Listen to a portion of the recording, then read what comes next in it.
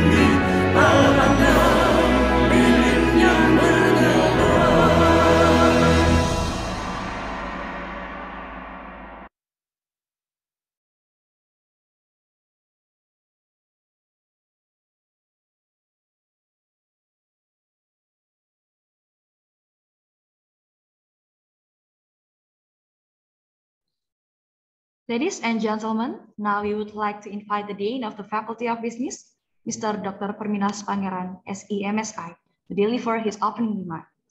Mr. Perminas Pangeran, please. Thank you. Yeah. Good morning to everyone.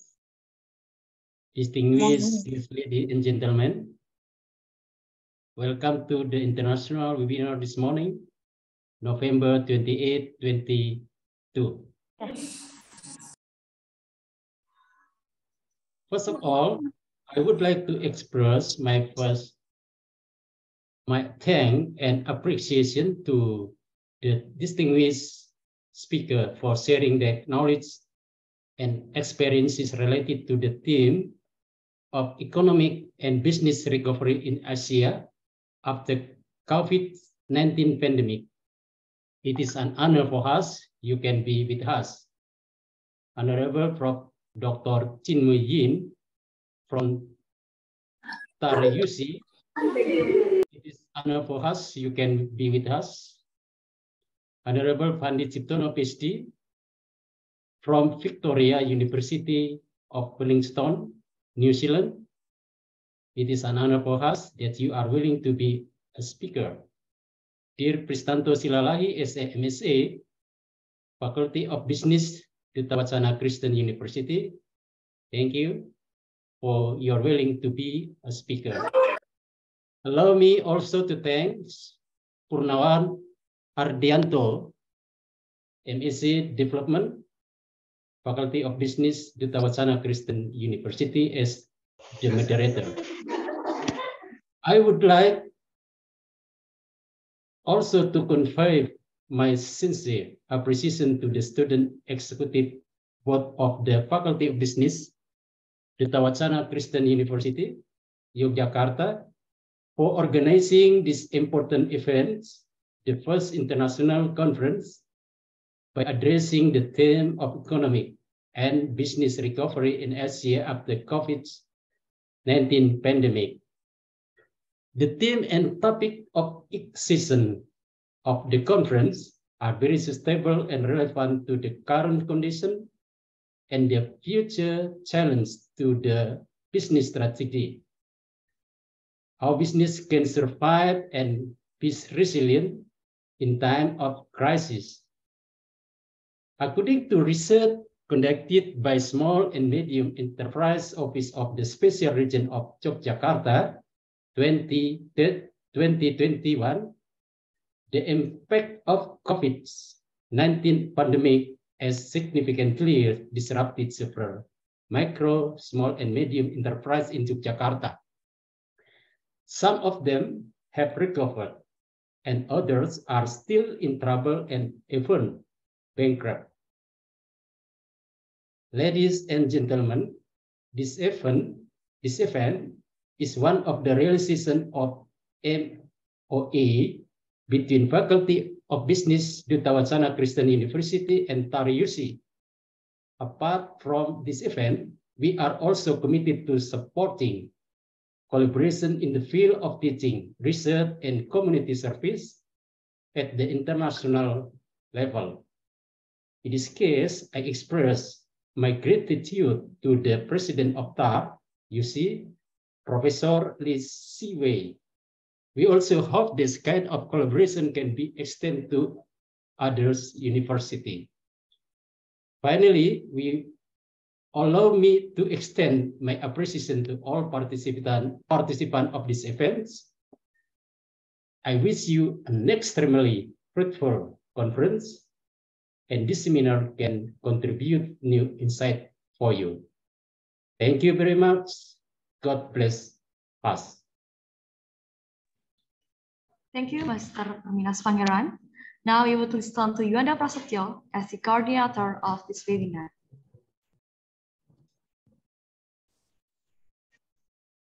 Thank you. Good morning, everyone.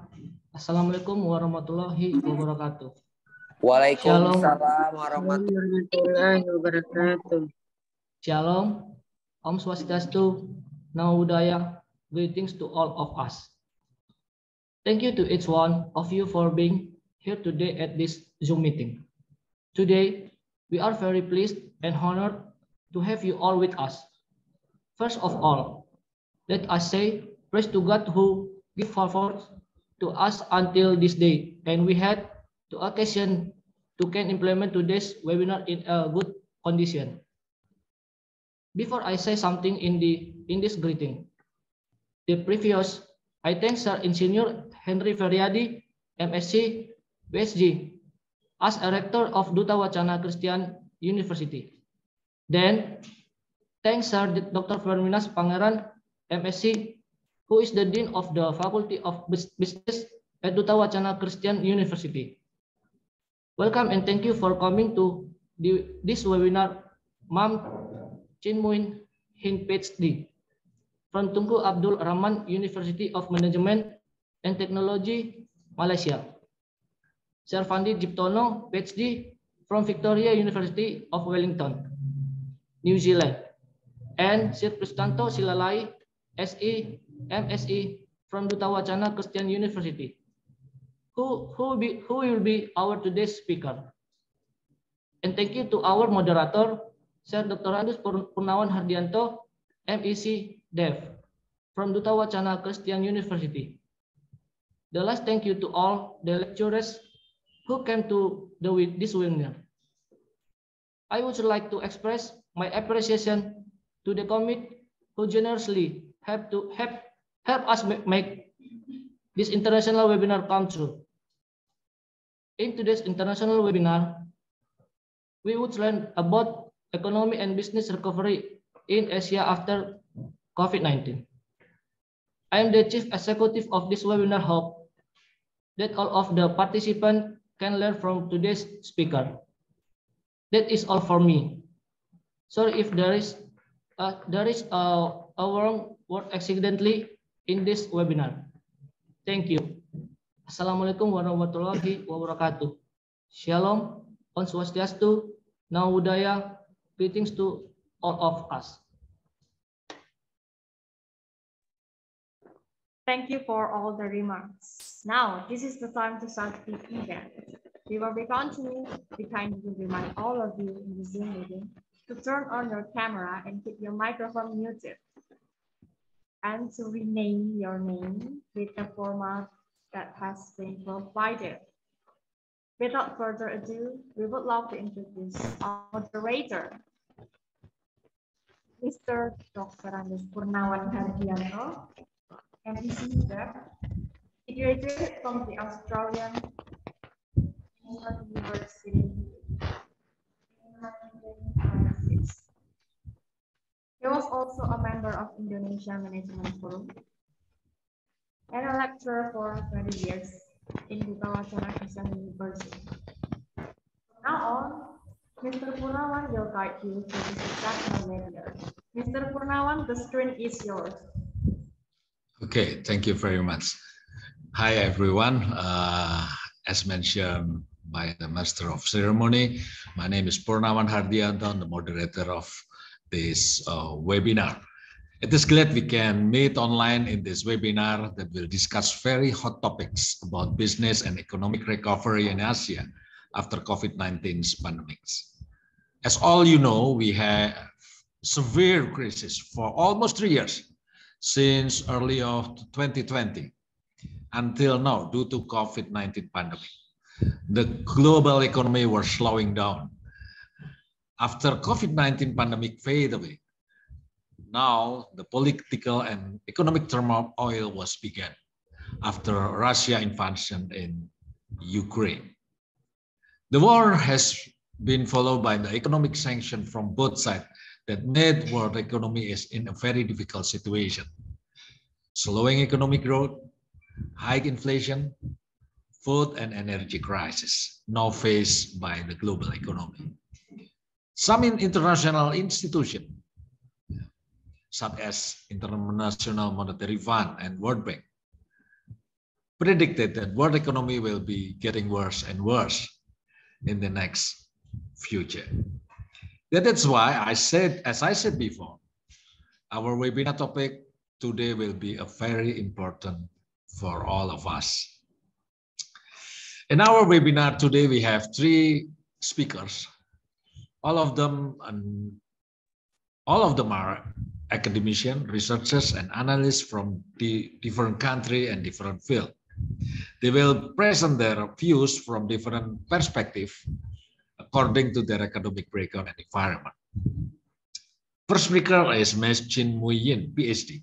She is an associate professor of Department of Economics, Corporate Administration, Tunku Abdul Rahman University, Malaysia. And the second speaker is Mr. Fandi Ciptono, PhD. He is also an associate professor at the School of Marketing and International Business, Victoria University of Wellington, New Zealand. He is also an adjunct professor at Department of Family and Consumer Business, Faculty of Human Ecology, Bogor Institute of Agriculture, or known as Institut Pertanian Bogor, Indonesia. The third speaker is Mr. Pristanto Silalai, Master of Science in Economics. He is an economist in Monetary and International Economics at Faculty of Business, Dutawacana Christian University of Indonesia. He is also a researcher at the Demographic Institution, Faculty of Economics and Business, University of Indonesia, Jakarta. Each speaker will present their point of views to the webinar topic in maximum 30 minutes. Firstly, I invite Ms. Chin Nguyen of Tunku Abdul Rahman University, Malaysia, to present their point of view. Before that, I will read her curriculum vitae, short curriculum vitae, because it's very long curriculum vitae that I got, about 14 pages, but I will give a very brief one. Ms. Chin Nguyen is an associate professor at the Faculty of Accountancy, Finance and Business, and the head of Center for Postgraduate Studies and Research at Tunku Abdul Rahman, Malaysia. She obtained her PhD from University of Malaya, Malaysia in 2013. Her research interest in international economics, financial economics, and small medium enterprises. Her area expertise are international trades, foreign direct investment, applied microeconomics, Belt and Road Initiative, issues of small medium enterprises, free trade zone. I think that's all that I can present about the curriculum vitae of Ms. Chin Nguyen. Now, Ms. Chin Nguyen, time is yours. 30 minutes maximum. Thank you. Thank you, Dr. Purnawan, for your introduction. All right, okay, good morning, everyone. All right, I'm glad that I can be here to share my research findings. Although today is declared a holiday of Malaysia by our new Prime Minister. All right, so I hope that you can enjoy the sharing. Okay, so allow me to share my screen. I'm not able to share because of host disabled the participant screen sharing. So is it okay for you to help me to actually enable me to share the screen? Sorry, the committee, could you please make Ms. Chuan Min, Mr. Nguyen Chin as a co-host? Sorry, the admin. Okay, it's already, I think, Mrs. You already has a co-host. Okay, all right. Okay, I would like to continue. Yes. Okay, I can make it. Can everyone see it? Yes. All right, that's great. Go on. Okay.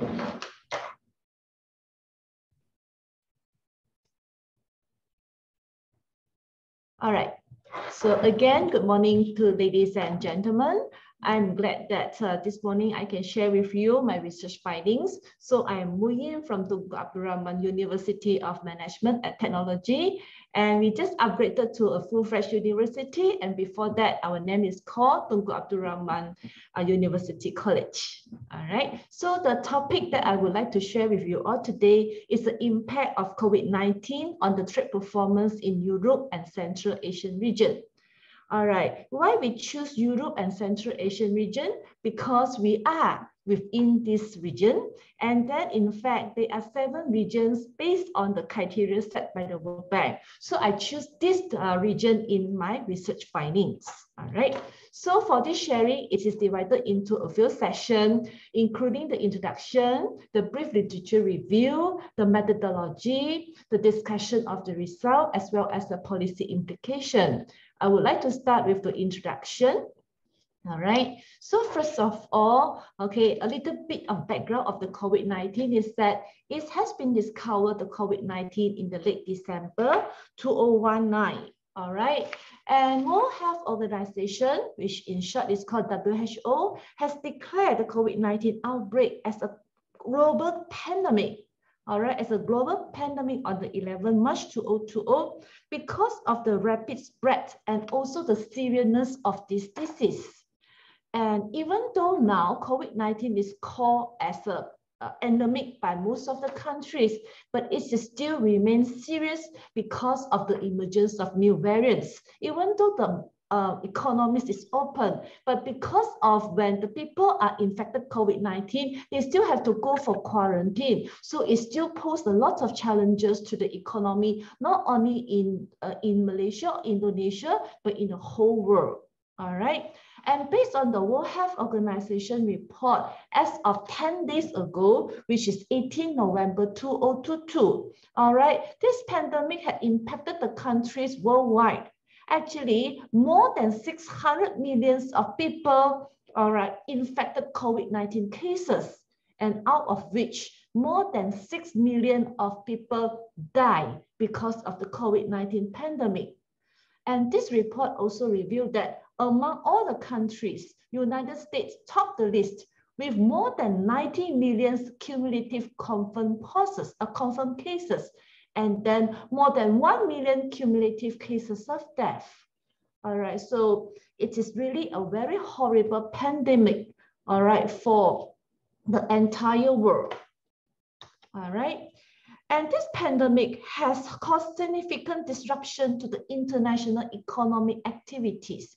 It has gravely wounded the world economy, resulting in the shrinking private consumption. When the private consumption reduces, it will indirectly reduce the external demand and affect the international trade.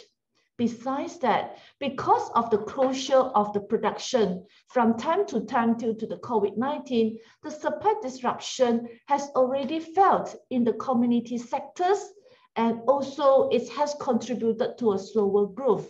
And this supply disruptions is still unsolved until today, and it's now become a global supply disruptions. Every country in the world feel the pain of it.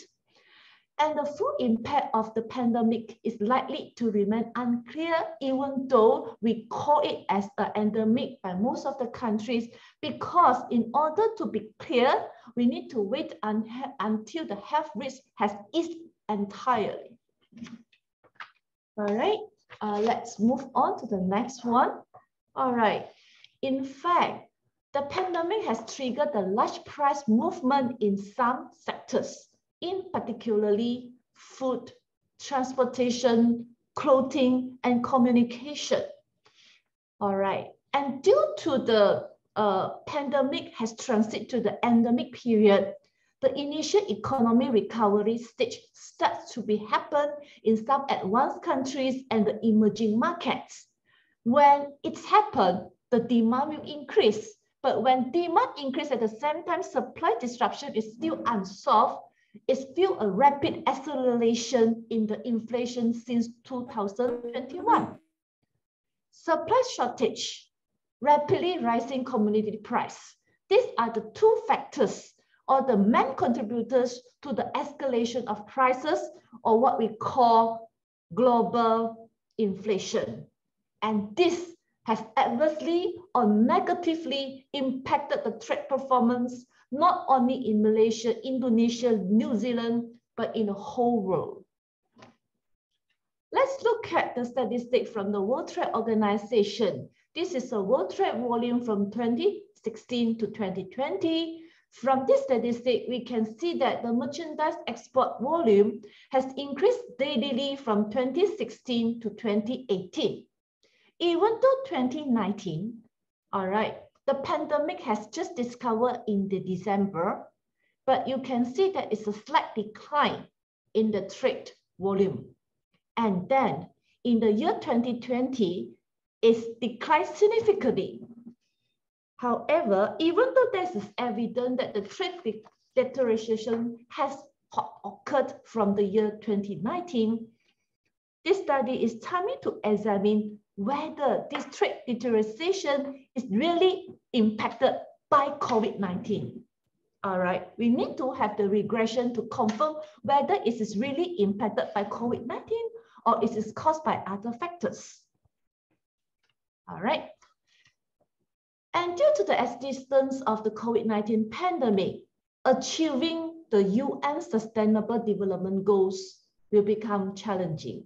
We have a total of 17 SDGs, and one of the SDGs, which is SDG 8, decent work and economic growth, will become very difficult to achieve due to the COVID-19 pandemic. Decent work and economic growth. However, trade is important. International trade is very important for everyone in the world because it is essential to save lives and also the livelihood. Therefore, there is the need to keep the trade going, flowing, to ensure a sufficient supply of essential goods for all the people in the world. And luckily, most countries in the world today have become more integrated and impose trade openness policies, because now most of the country believe that the impact of COVID-19 on one country will affect its trading partners. Let's look at the positive way. When there is an additional demand for pharmaceutical products such as a face mask, medicine, vaccine, and also detergent, we brought about a positive spike in the exports from the countries of origin. Therefore, we know that in the past we know, but now we can ascertain that it is so important about the global network of production and consumption. So most countries in the world now become more and more co-integrated. All right. Now, what is the objective of these studies after we talk about all this introduction or the background? So this study is actually divided into two. Number one, we would like to investigate how COVID-19 pandemic has affected trade performance in the countries that we stay, which is Europe and Central Asian region. And secondly, we would like to examine if there have been significant changes in the impact of trade determinants. All right, besides the COVID. All right, they have the usual trade determinants such as the GDP, infrastructure, landlocked countries, and so on. We would like to know whether these trade determinants change their impact before and after the COVID-19 pandemic. So these are the objectives of this study. And what is the contributions of this study? Or we call it the significance of studies. We are also having two significance of study here. Number one, we provide a better understanding of the impact of the COVID-19 pandemic on the international trade performance.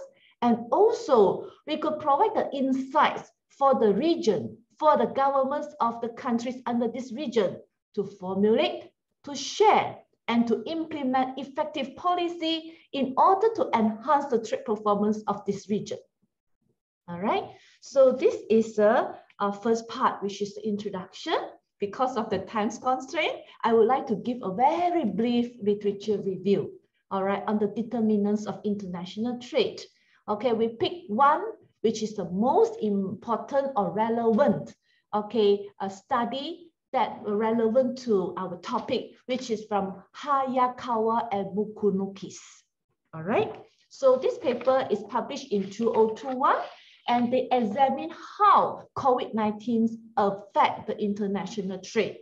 And the researchers has used COVID-19 variable and also the death cases as their variable. All right. And then based on their study, their conclusion is divided into two. Number one, they verify that COVID-19 negatively and significantly affected the exporting and importing countries' international trade. Second, from July 2020 onwards, the effects of COVID-19, particularly for the importing countries, become lesser, tended to fade. Why? Because of vaccination, and the COVID-19 pandemic is going to the end, and then we are in the transition to endemic. All right. Yeah. Despite the pandemic negatively affected the movement of goods and services, according to the author, the said economies were not immune to the usual factors that affect the trade. What are the usual factors? The usual factors, as what I shared just now, is the GDP, which proxy the economic growth of the countries, all right, the infrastructure, all right, whether the country is a landlocked country, whether you are a member of WTO, which is the World Trade Organization, and also other frictions of international business. These are all the usual factors of trade, okay, that help to determine whether the country has the ability and the capabilities to engage or participate in the global economy. And these are some of the papers that when you are available, please feel free to read it. All right. And now we would like to move on to the methodology. What we use to do this study. First of all, as I mentioned, infrastructure is a usual determinant of trade. So we would like to know whether infrastructure index play a role, okay, in affecting international trade performance during the pandemic, all right, and compared to before the pandemic. So in order to compute the infrastructure index, we need to employ principal component analysis, which we call PCA, all right, by using this equation. And we are actually adopted three very important indicators for infrastructure to compute the composite infrastructure index, namely the fixed telephone subscriptions, second, the air transport, and third, the percentage of the population with access to electricity. So we use the PCA to compute the composite infrastructure index in order to be one of the variables of our model. And then we have to form our baseline model. Okay, so the baseline model as follows is formed in order to examine whether COVID-19 have the impact on trade performance. So you can see the trade here. Trade here, okay, before I continue to explain each and every of these variables, okay, as our focus is on Europe and Central Asian region, so we actually adopted 44 countries data. Why only 44 countries? This is due to the data limitation. So we adopted 44 okay, countries of Europe and Central Asian regions data in order to compute this baseline model and run the regression. So the trade here refers to the exports come the import of goods and services of each country using the constant price, which is constant 2015 US dollar. And COVID here refers to the total COVID cases in each country. COVID death here refers to the total death cases due to COVID in each country. The GDP here refers to the GDP per capita in each country using the constant price of 2015 US dollar. And GDP underscore W here refers to the difference of the world GDP and the GDP of each country.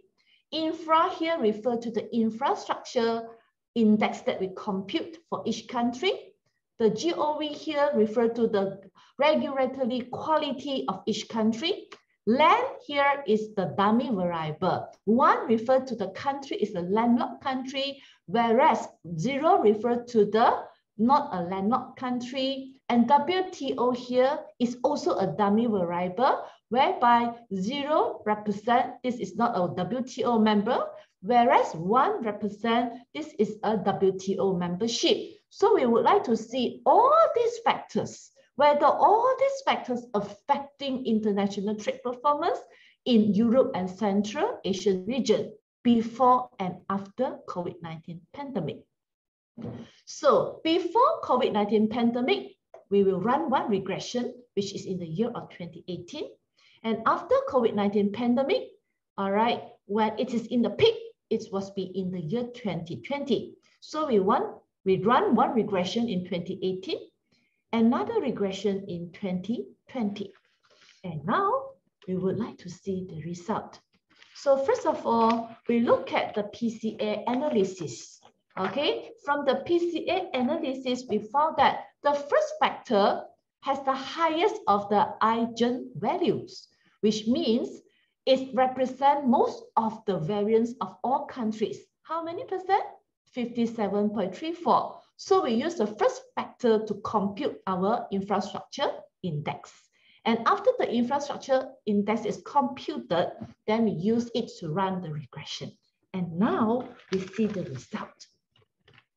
All right, so here is the result. So from the result, okay, we can see that COVID cases do have a negative impact on international trade performance on Europe and Central Asian region, but it is insignificant. That means it's actually cannot be counted because it is insignificant. And it is interestingly, the death cases of COVID-19 has a positive impact on trade performance, and it is significant. Why it is so? Why this happened? All right, so based on our analysis, this situation might be caused of the severity or the seriousness of the COVID-19 causes the government to escalate the speed to purchase the COVID-19 related products such as medicine, vaccine, face masks, and so on. And therefore, it stimulates the it stimulates the international trade. And this argument was aligned with one of the past paper in 2020. And the authors argue that European Union had waived the custom unions as well as the value-added tax on medical as well as the protective equipment imports from the non-European Union country since the date of January 2020. How about the usual trade determinants? For example, GDP per capita, differences of GDP, infrastructure, we can see that they are having similar impact on international trade before and after the COVID-19 pandemic. GDP and the differences of the GDP still remain the most important determinants of international trade performance, regardless whether we are actually endure the COVID-19 pandemic or not. All right. Therefore, we can conclude that the trade performance is still very much depending on whether the country has the ability and the capacity to engage in international trade. And one more interesting finding from this study is that the regulatory quality before COVID-19 pandemic, you can see that although it has a positive impact on the international trade performance, but it is insignificant. But after COVID-19 pandemic happened, you can see that, all right, the role of the regulatory quality become more important, okay? The coefficient increase and it's also become significant. That means it implies that after COVID-19 pandemic happened, people are more focusing on the regulatory quality and more focusing on its importance in order to lead the people out from the pandemic, all right, by the government. All right, so these are the implications that we can find from the result. And now we move on to the last session of today's sharing, which is the policy implication. All right, we are facing the supply disruption.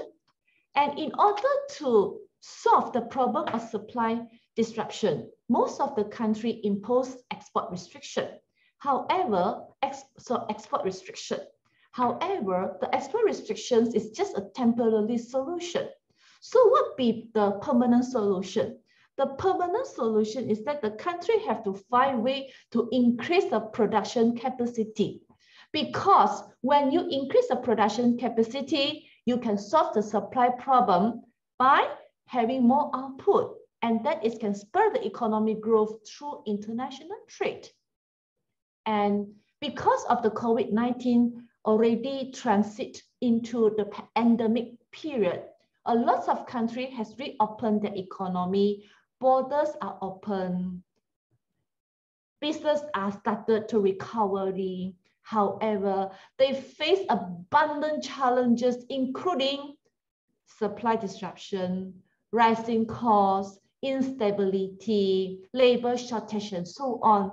So it is very difficult and challenging for the businesses to go back to the pre-crisis levels. Okay, as such, we might need government intervention. And the businesses are also urged to move towards digitalization in order to expand their market share beyond the country borders with the minimum cost. But we understand that it is not all the businesses sectors are suitable for digitalization. And luckily, currently, various policies have been aggressively implemented by different governments depending on each country's situation. And all these efforts have aimed to minimize the impact of COVID-19 and return the economies to the pre-crisis levels. Despite all these challenges, because of the countries not aware of the importance of trade openness and become more integrated, we believe that when all the countries work together hand in hand, all right, we believe that the economy can overcome all these challenges and return to the pre-crisis levels or beyond in the near future. So with that, thank you for your attention. I hope I did not exceed the 30 minutes. Thank you so much. Over back to you, Dr. Purnawan. Thank you. Thank you very much, Professor Moyenchi. It's very impressive presentation. It's very brief and very clear about the situation during the COVID-19 pandemic, especially in the impact in Europe and in East Asia. Okay, I will recall some points that is already mentioned by Professor Moyenchi in her presentation. Number of death by COVID-19 affects significantly on international trade. Yeah. Yes. And then secondly, regularly of country policies more give impacts during the COVID-19 pandemic. Yes. And the third one, export restriction must be as a temporary solution. The permanent solution must be increase the production capacity of the country. Yeah. And reopening of the economy and digitalization must be implied by the government is very soon.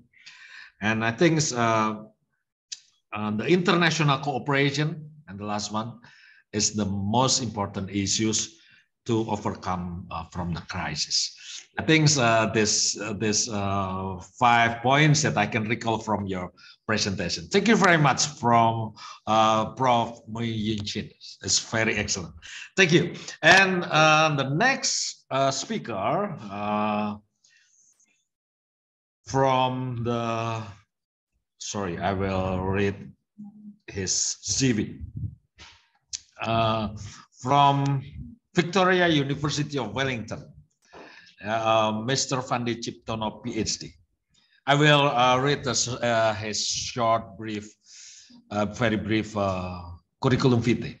Mr. Fandi Ciptono, PhD, is an associate professor of the School of Marketing and International Business at Victoria University of Wellington, New Zealand. He is also a young professor at the Department of Family and Consumer Sciences, Faculty of Human Ecology, Bogor Institute of Agriculture, or known as Institute Pertanian Bogor at Indonesia. Before joining Victoria University of Wellington, he worked at Monash University, Malaysia, and University Atmajaya, Yogyakarta. He has more than 25 years of marketing teaching experience, both undergrad and graduate levels at several universities in Indonesia, Australia, Malaysia, and New Zealand.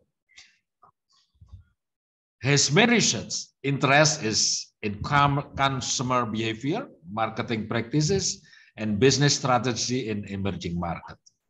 The specific areas include brand longevity and brand management, consumer ethics and religiousness, corporate and consumer social responsibility, and sustainable consumption. I think that's all. It's a very long curriculum vitae. I just give a highlight of his curriculum vitae. Mr. Fandi Ciptono, time is yours, 30 minutes maximum. Thank you. Thank you. So let me try to share my screen. Oh, can I share my screen because it needs to be stopped sharing first? Yeah. Yes, okay. Yeah. You already our co-host now. Okay, thanks. Let me move this somewhere. Can you hear me? Everyone, clearly? Yes, clear. Okay. Now, kia ora. Good afternoon, everyone. Thank you for having me. It's my privilege to be part of this wonderful international webinar. So, as being introduced by the moderator, my name is Fandi. My topic is about resilience and recovery from the COVID-19 pandemic, insights from the hotel industry.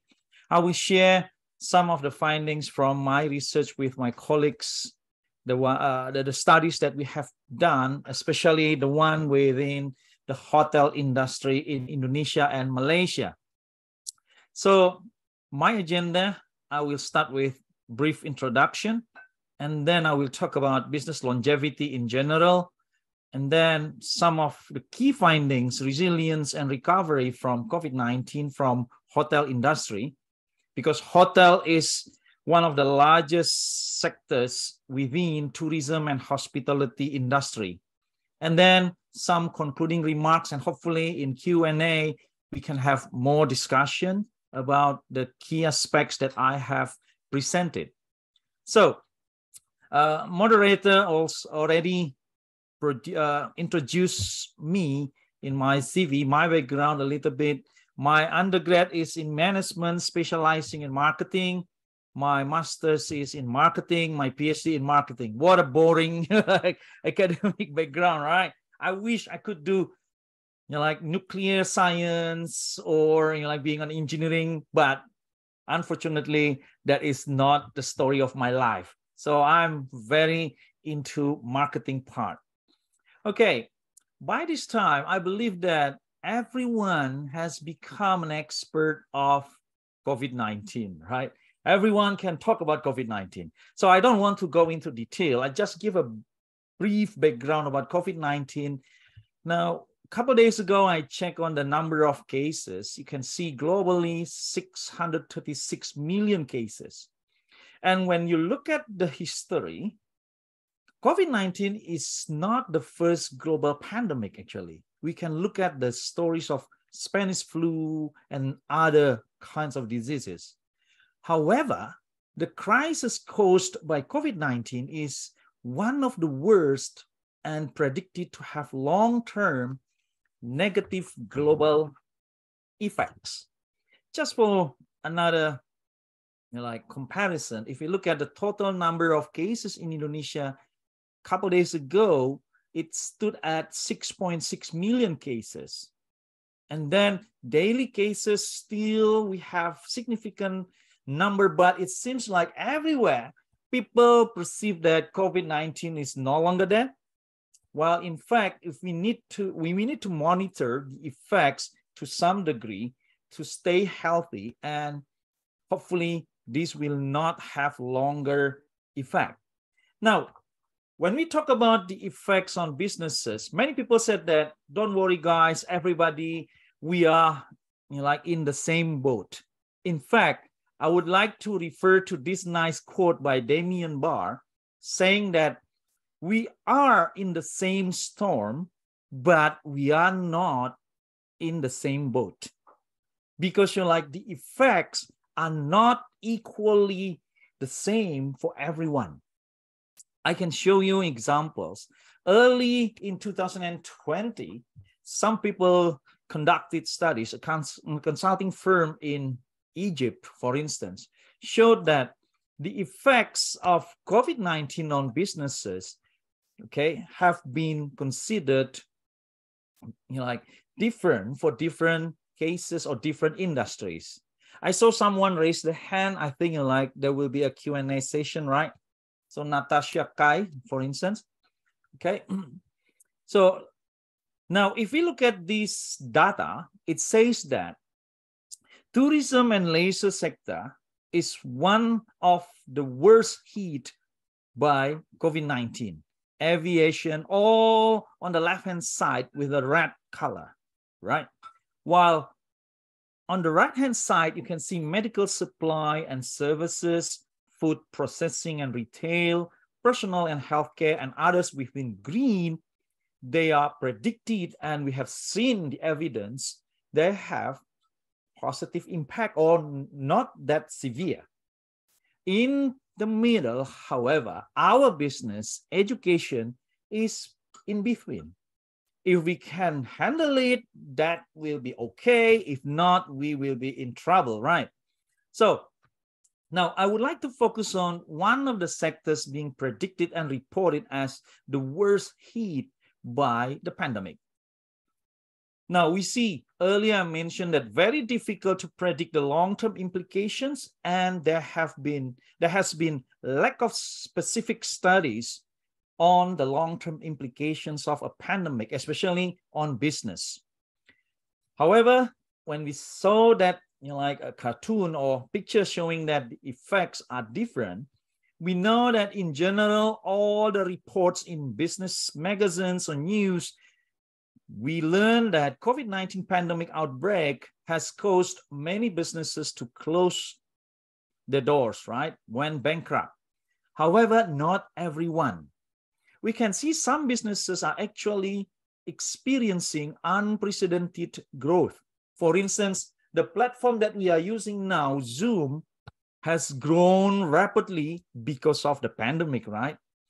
Now, some businesses like food delivery, online communication, solutions for remote work, cleaning products, and healthcare-related products, they are actually growing. Now, a little bit background on why we were interested in this topic. When you talk about major crisis, there have been many studies about that, focusing on issues, for instance, survival. Why survival matters, especially when we talk about business. At least I can provide you with two broad arguments. The first one, survival is a basic goal for any kind of organizations, profit and non-profit.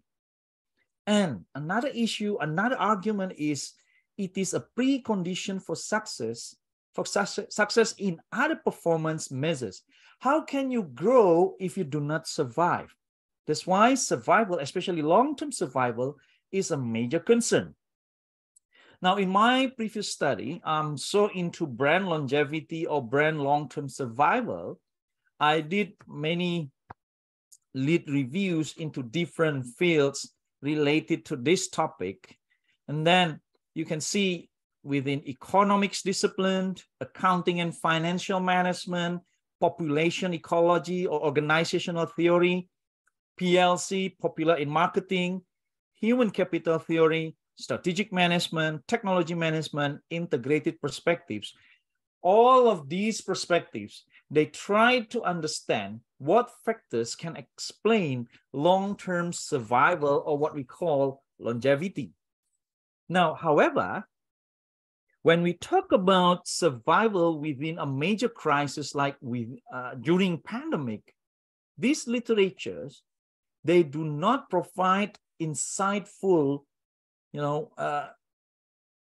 explanations about what we need and how some companies can survive and grow during difficult times. And that is one of our motivations to conduct this study.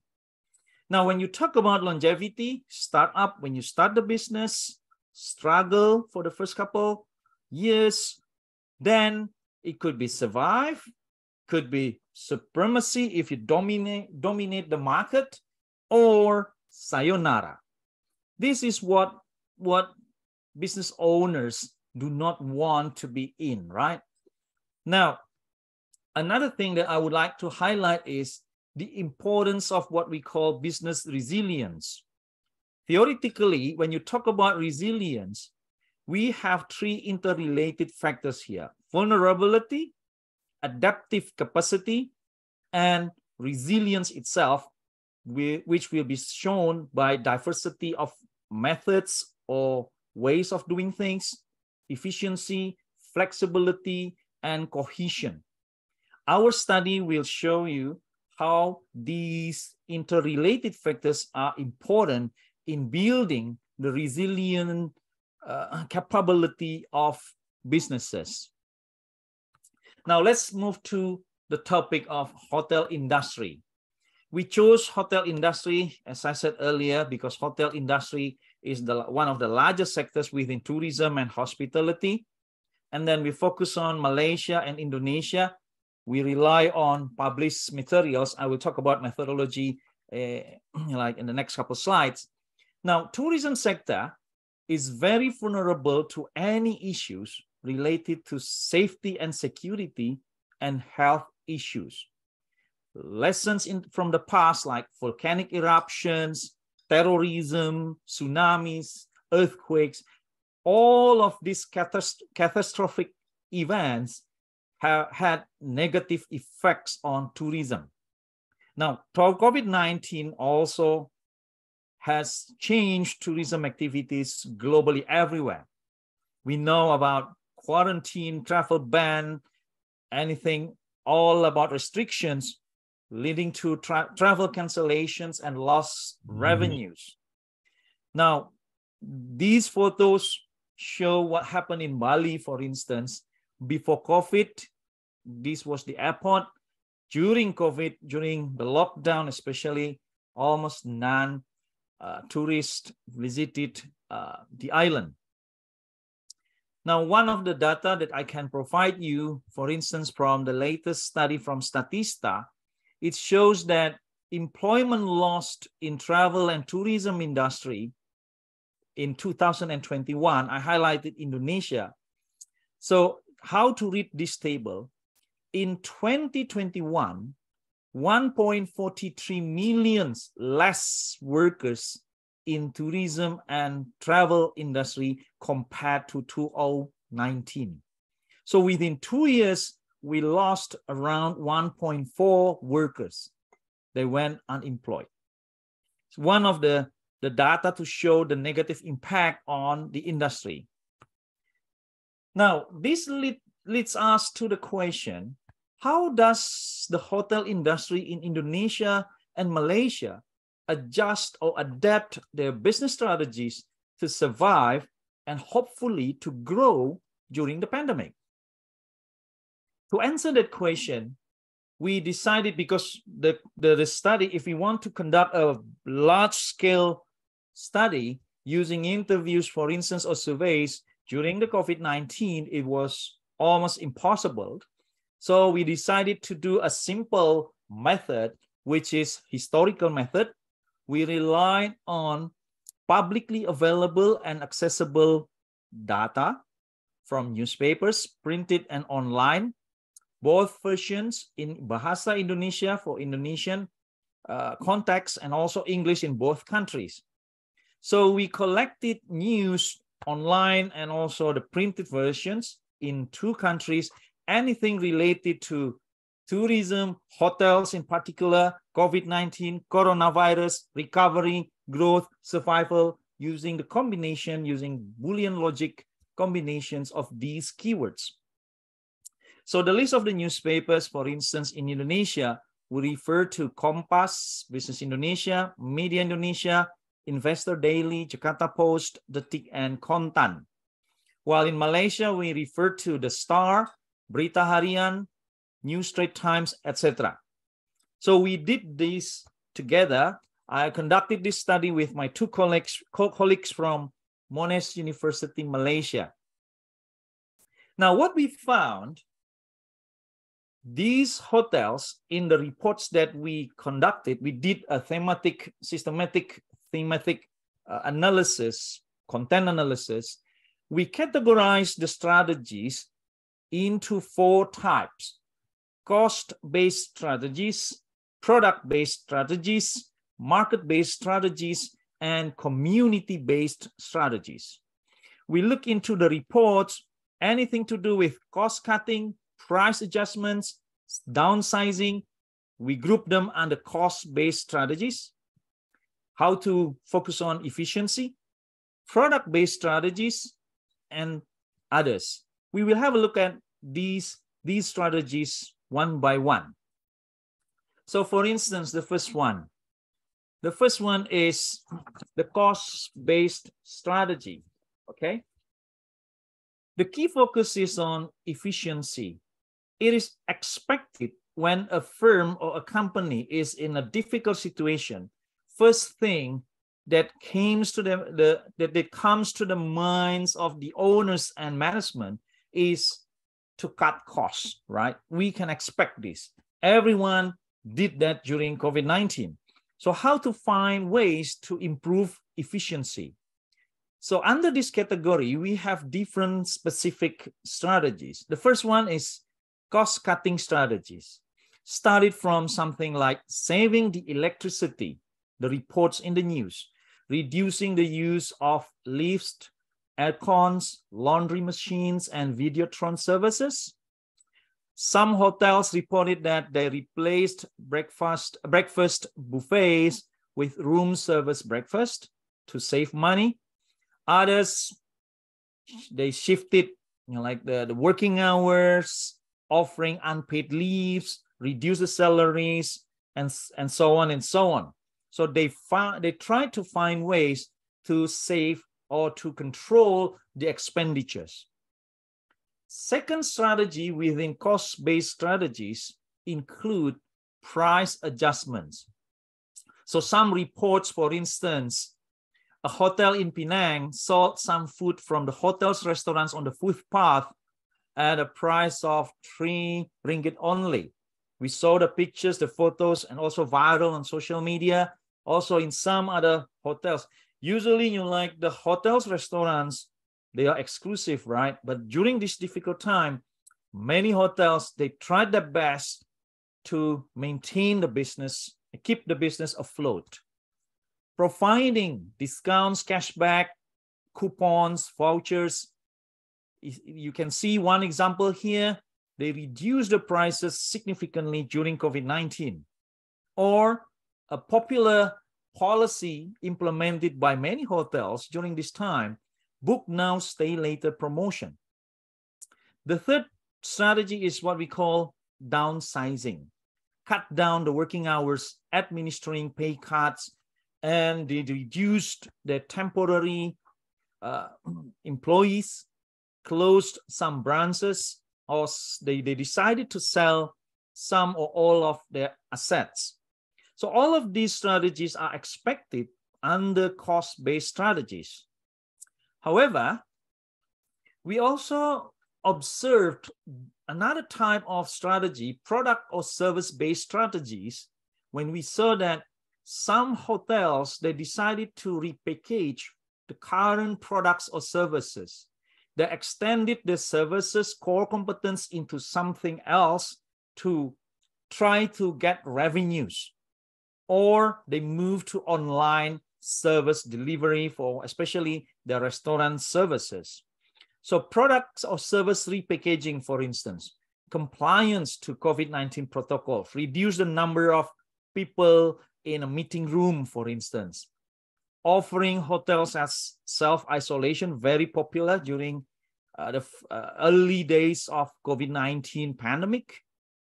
Bundling strategies, also popular. Collaboration with airlines, for instance. Extending current core competence and resources. This is very interesting. If we look at some examples here, okay.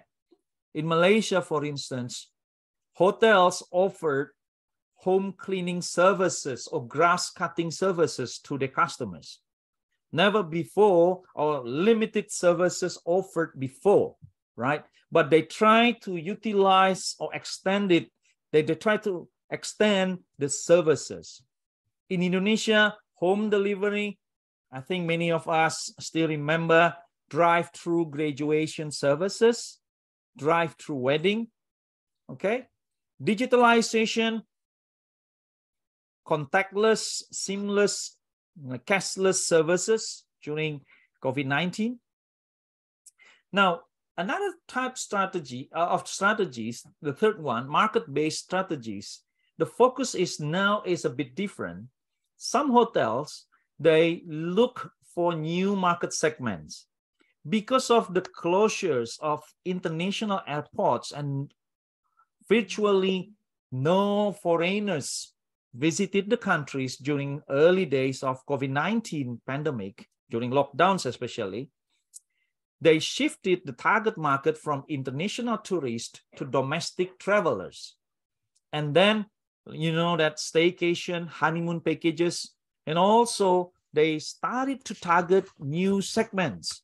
So for instance, they targeted university students and office workers who preferred to stay in a hotel near the campuses, near the offices, to get better facilities, for instance, Wi-Fi, and also health, related services. And also work from hotel was popular in both countries, Malaysia and Indonesia. And one of the innovation also, restaurants plus hotels, they work together, camping on the beach in Bali.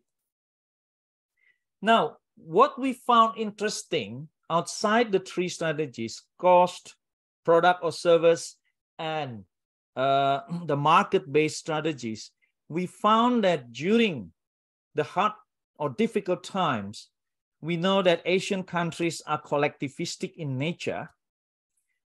Many hotels shown or demonstrated altruistic behavior in the form of CSR initiatives.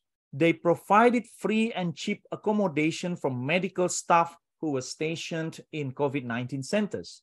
They showed the care to the society, and some of them, they invited the public to engage in their initiatives to provide helps to those who work at the front lines to fight or to mitigate COVID-19.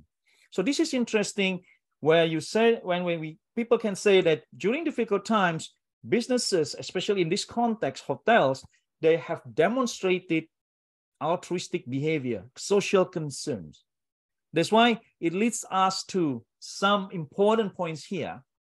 Essentially, when we talk about business strategy, it's all about way of doing business and how to compete effectively.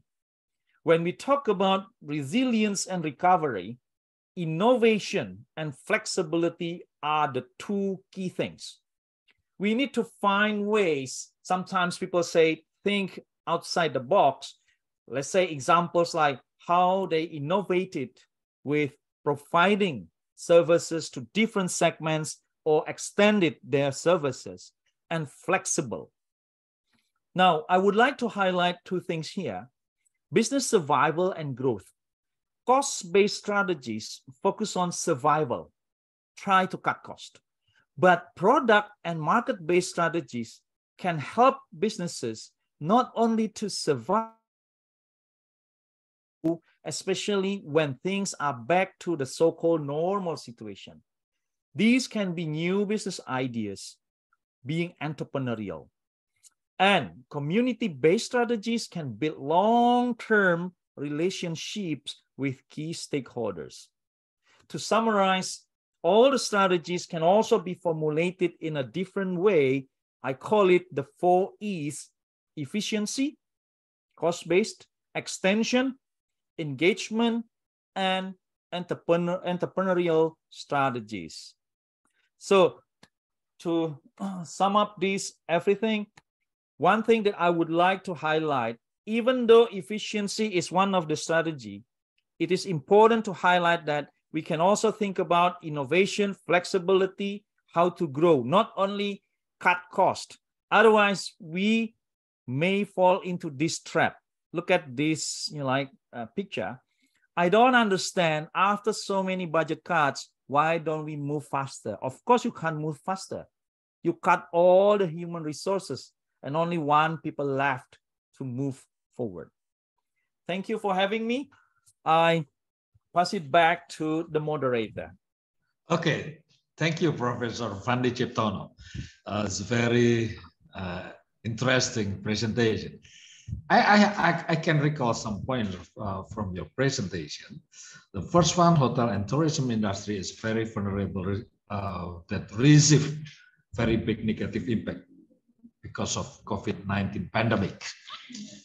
And second, most of the industry use cost-cutting strategies, price adjustment, also downsizing, and also extend the services from the industry. The most important factor that must be applied is about digitalization, innovation and flexibility, efficiency, and the last one is entrepreneurial strategies. This is very interesting, the point that you already present. Okay, thank you, Prof. Ciptono. And the third speaker will be the host speaker, Mr. Kristanto Silalahi. I will read his CV, sorry. Mr. Kristanto Silalahi. Mr. Kristanto Silalahi got his bachelor degree from Bogor Institute of Agriculture in Bogor, or Institute Pertanian Bogor, and his master is from Faculty of Economics and Business, University of Indonesia. Currently, he is the economist of the Faculty of Business, Duta Wacana Christian University, in Monetary and International Economics. He is also the researcher at the Population Institution of University of Indonesia in Jakarta.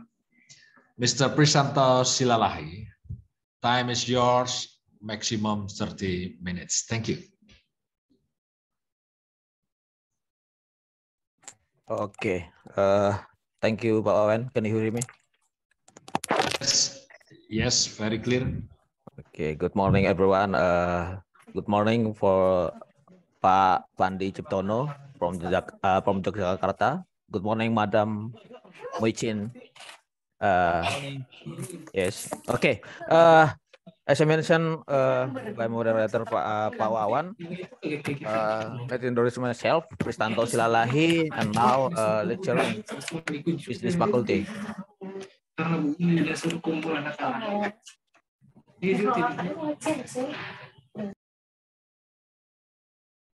Okay, I continue. I'll try to share my slide. Can you see my slide? Yes. Okay. Firstly, I'm very delighted as a representative of Duta Wacana Christian University. So in this occasion, I will like to present and talking about economic recovery in Asia and how rising from this situation. For disclaimer, obviously I'm not as good as first and second speaker, but I will try my best. Okay. Let's start from the global context. We know the COVID-19 pandemic plunged the world into sharp recession in the first half of 2020. Service sector activity, which relies on person-to-person contact, took a big hit, of course. And as we know, manufacturing also weak substantially, and global trade plummeted. As I mentioned before, Madam Muichin, how trade impact from COVID-19. So Today, I will show you based on data and the situation. This my let's hear this agenda. What's happening? Okay, next one. Nah, let's see. Look at the line chart. For vertical axis is describe index and horizontal is GDP growth, especially in Asia region. You can see position in Indonesia, the orange color is about index under 100 from 20 and 19 to 20 and 21. This data from the global survey index, processing manager index, describe how Asian region index describe in every country in this Asia. We can look Chinese, Philippines, Indonesia, Thailand, and Malaysia and Vietnam.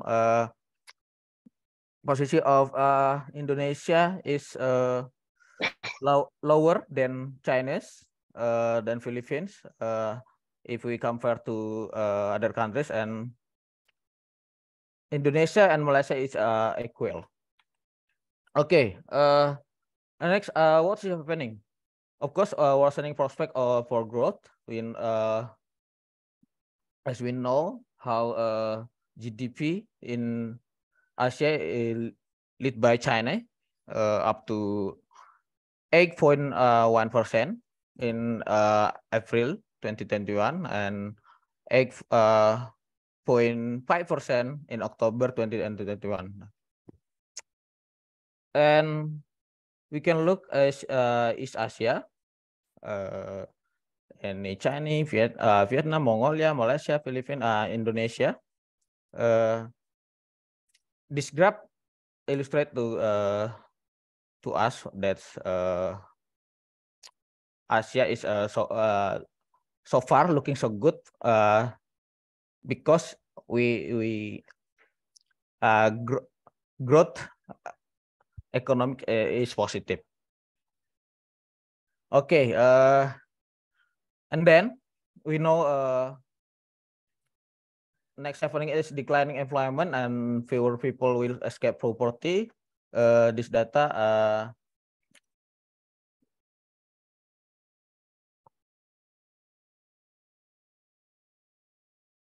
I calculate from the World Bank.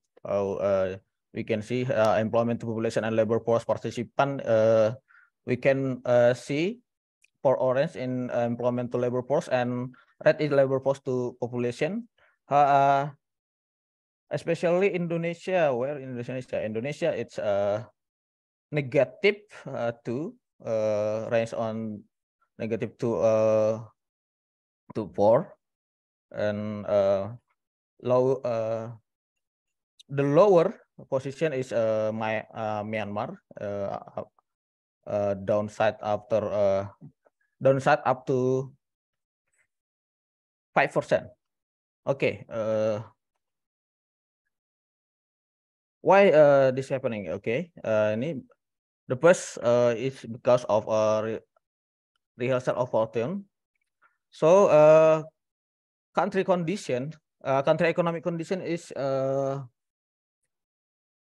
depends on how government capacity to provide economic stimulus through by expansionary fiscal and monetary fiscal access to credit, and then how government capacity to implement a smart containment strategy through by virus control through testing, vaccination, versus lockdowns and border closure. And then next, country economic condition is influenced by COVID-19 pandemic, as we know, less illness related earnings loss and health costs. And the last, country economic condition is depends on how strength of recovery in the rest of the world. it's by revival of trade, foreign direct investment, global financial conditions. Well, actually, there have been many important events in global world.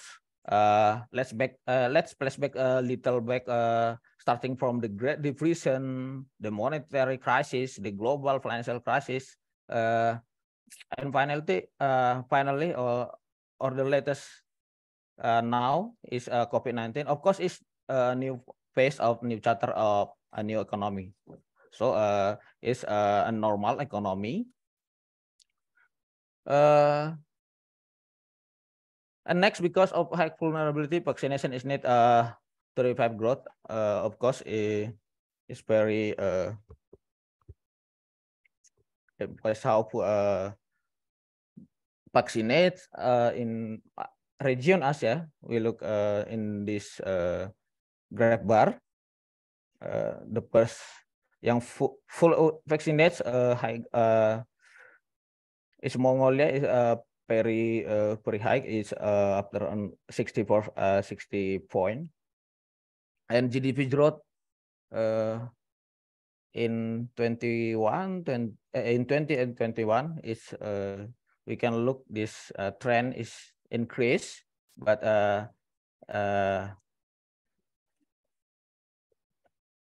this is how to describe prospect economy is good. We can look Indonesia higher than Thailand, and but lower than China. And Malaysia is still minus, and then also Philippines. Okay, why a good export record from threatening service export still links except in China. Okay, in I said for region Asia we also exclude China because China is different in Asia region because this larger economic. So we can look this graph bar.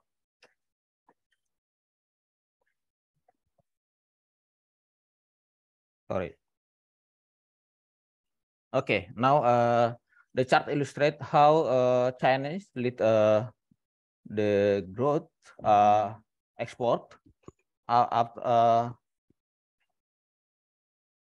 larger than East Asia Pacific, of course, and orange, and the world we know in latest report from IMF they said how gloomy and uncertainty global next future. So we can see in this graph that China will lead the way in trade or export. Okay, and next.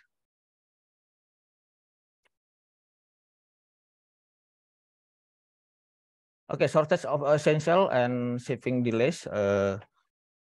This graph from 2018 to 2021. This graph, according to this graph, increase by year over year. So in pie charts, we can look how big Southeast Asia is. 8% from region in the world. And government support has been declining while output gap endures. So we can look how government through by fiscal to support the situation. And we can look Vietnam and Mongolia very supporting. We spending. There's allocation from the GDP. It 14%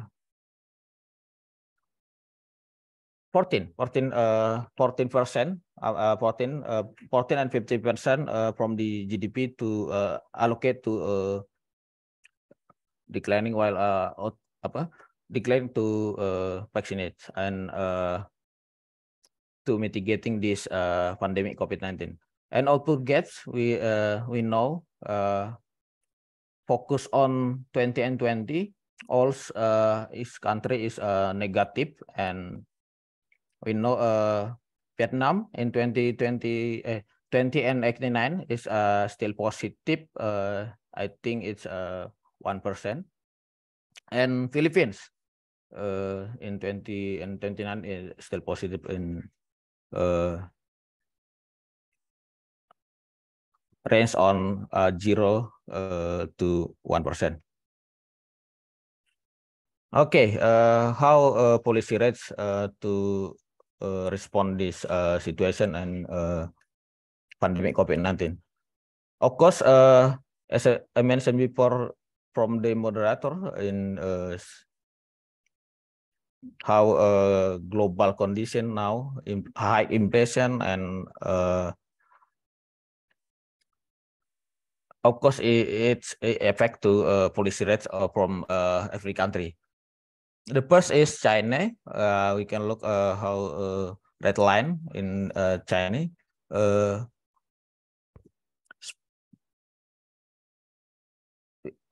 China can increase this policy rates and by interest rates up to 4%, and higher than PNG, then Indonesia, then Myanmar and Thailand, and Malaysia too. For policy rates, the highest to increase is Myanmar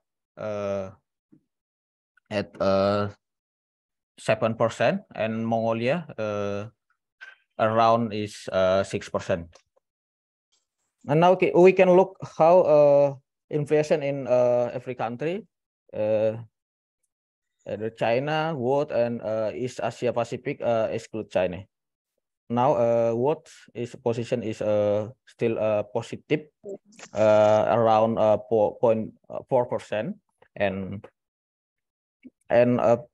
East Asia Pacific is around 1%, and sorry, China is 0%. Okay. Nah, high inflation. Wait.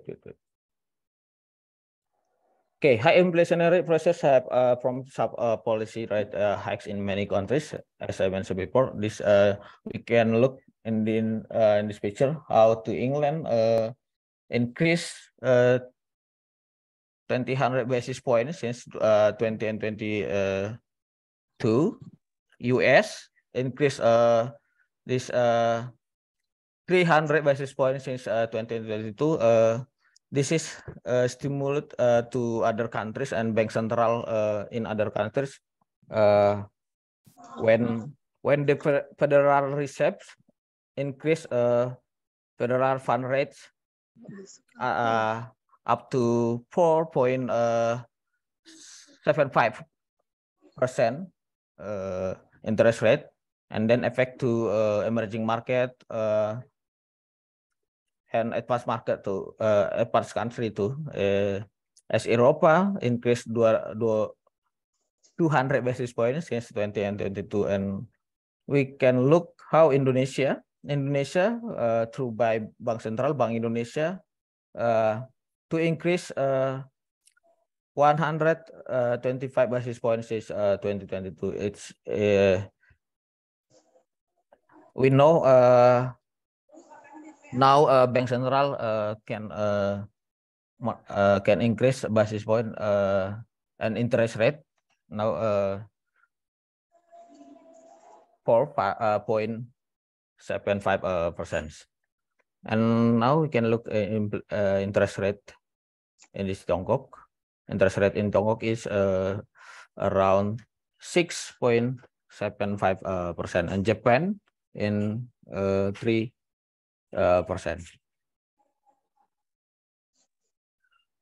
Okay, how global manufacturing purchasing manager index has slip into contraction zone in September. Per September 2022, we can look in global manufacturing fell into contraction zone from the first time since June 2022. We can look at 50.3 index. This is from the data from the Bloomberg EHS market. And ASEAN 5, we can look especially Indonesia. Looks like it's a good, still good, and Indonesia higher than Philippines, Vietnam, and Malaysia, but lower compared to Thailand and Singapore. Okay, and now Indonesia accelerated to expand zone and increasing from first month is 20.1%. Indonesia, US, Thailand, Philippines, Singapore, and Russia. And recovery upgrade to contraction zone in previous 2 months to expansive zone is 4.3% is Mexico, and declared is expansive zone is 21.7% is from Japan, India, Vietnam, Brazil, Australia, and contracted in the zone is Eurozone, German, Italy, Spain, UK, China, South Korea, Malaysia, Canada, and Turkey. It's 47.8%. Okay, the longer term policy challenge is spurring inclusive growth. Of course, this century, this region show either increase in both of inequality or decline of in both. Per capita growth, we can look in from the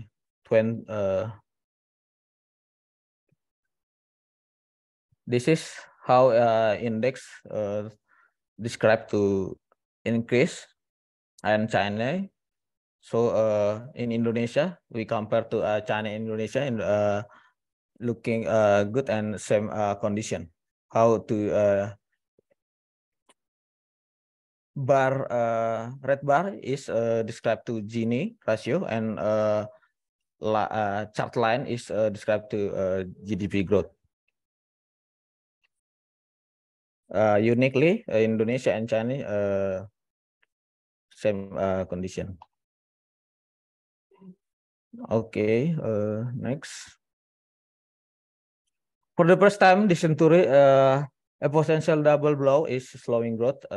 We can look how sales percent is down, fall down up to 50% negative. Sorry, yes, and effect to employment. So we can see after fall down up to 20% in large condition. Okay, and rising inequality across multiple dimension. Of course, we can look how sector view security increase debt or sales assets and interactive education opportunities. From key quarter 1 to quarter 5, we can look how is slow down and tend to decline, and we can see how increased debt or sale of asset is fluctuative, and this trend is down. And interactive education opportunities, surprisingly, we can look from quarter 1 to quarter 5 is always increase. Okay, next, the first one is greater use to wider access to digital technologies can support inclusive recovery. Of course, we know how digital is very important, and technology, and in general economic general theory, how technology progress is very impactful to GDP growth. And this data, how supply chain management is from small, medium, and large up to 60%. And interactive education opportunity, we can look from Q1 to Q5 is still increase. This index is percent of household is up to around 65%. Okay, and next, addressing to constraint to diffusion of technology. The first in left side, we can look perceived constraint, how lack of demand and uncertainty due to COVID-19 is small, medium, and large, and lack of capabilities, lack of finance, government regulation, and others. The higher from perceived of constraint is lack of demand and uncertainty. So I think the last report from IMF, they published how gloomy and uncertainty global condition.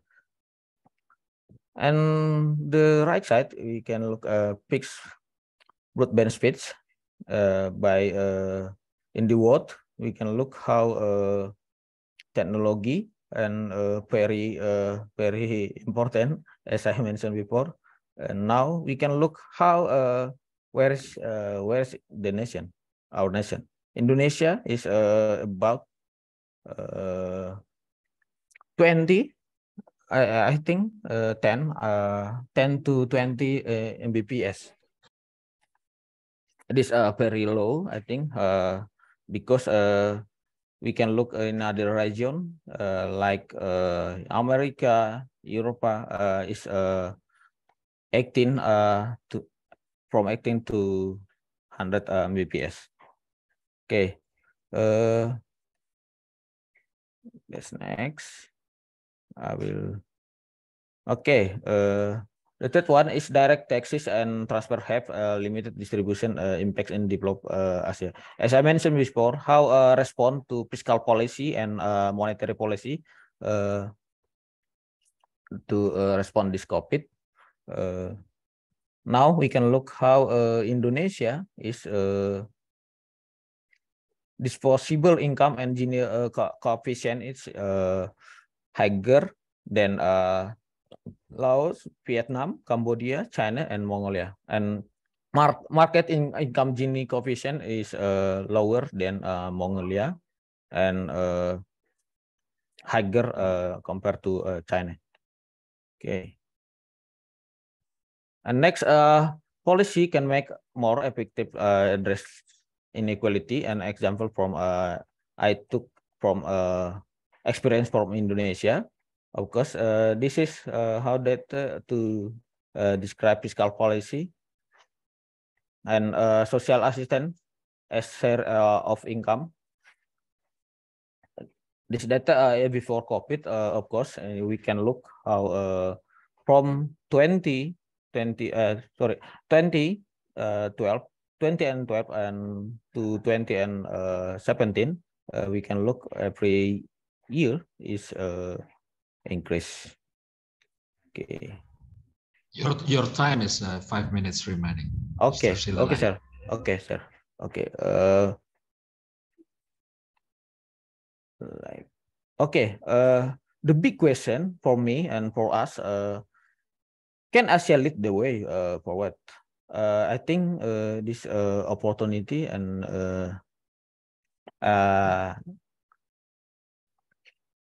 for Asia, how to lead for the economy in the world. Now I can give to you perspective from Indonesia how it can be to be leader in the world. Okay, let's see the picture now. Data according to the table, we can look how Australia, New Zealand in post economies, and now we can look Indonesia in 2020.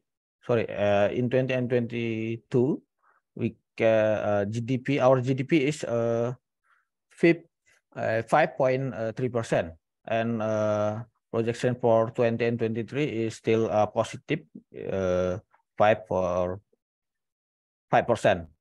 But if we compare 2023 to 2022, is decreasing about 1.3%. Okay, next. GDP growth in developing Asia will continue be strong, and inflation will rise, of course. GDP growth improves along with a pace of recovery across the region. Now we can look how GDP growth rate with percent and selected economies, as we mentioned before. East Asia is GDP growth is 4.7%, and we can look how the higher GDP growth is People Republic of China up to 5%, and Indonesia and Malaysia 2022 is 6%, and 2023 is Malaysia 5.4%, and and Indonesia 5.2%. So Malaysia higher than Indonesia. Okay, next. Okay, Indonesia perspective from my reflection. This data how economy now quarter 2 is 5.4. We can look based on data from central bank or Kementerian Keuangan, Minister of Finance. Now household as any 1, 2, 3, 4, 5 basic from how to recover to continue to strengthen. The first one is household consumption. Of course, increase rapidly during the month of Ramadan and Idul Adha, reflect in the high growth in consumption and transportation and communication, as well as restaurants and hotels too.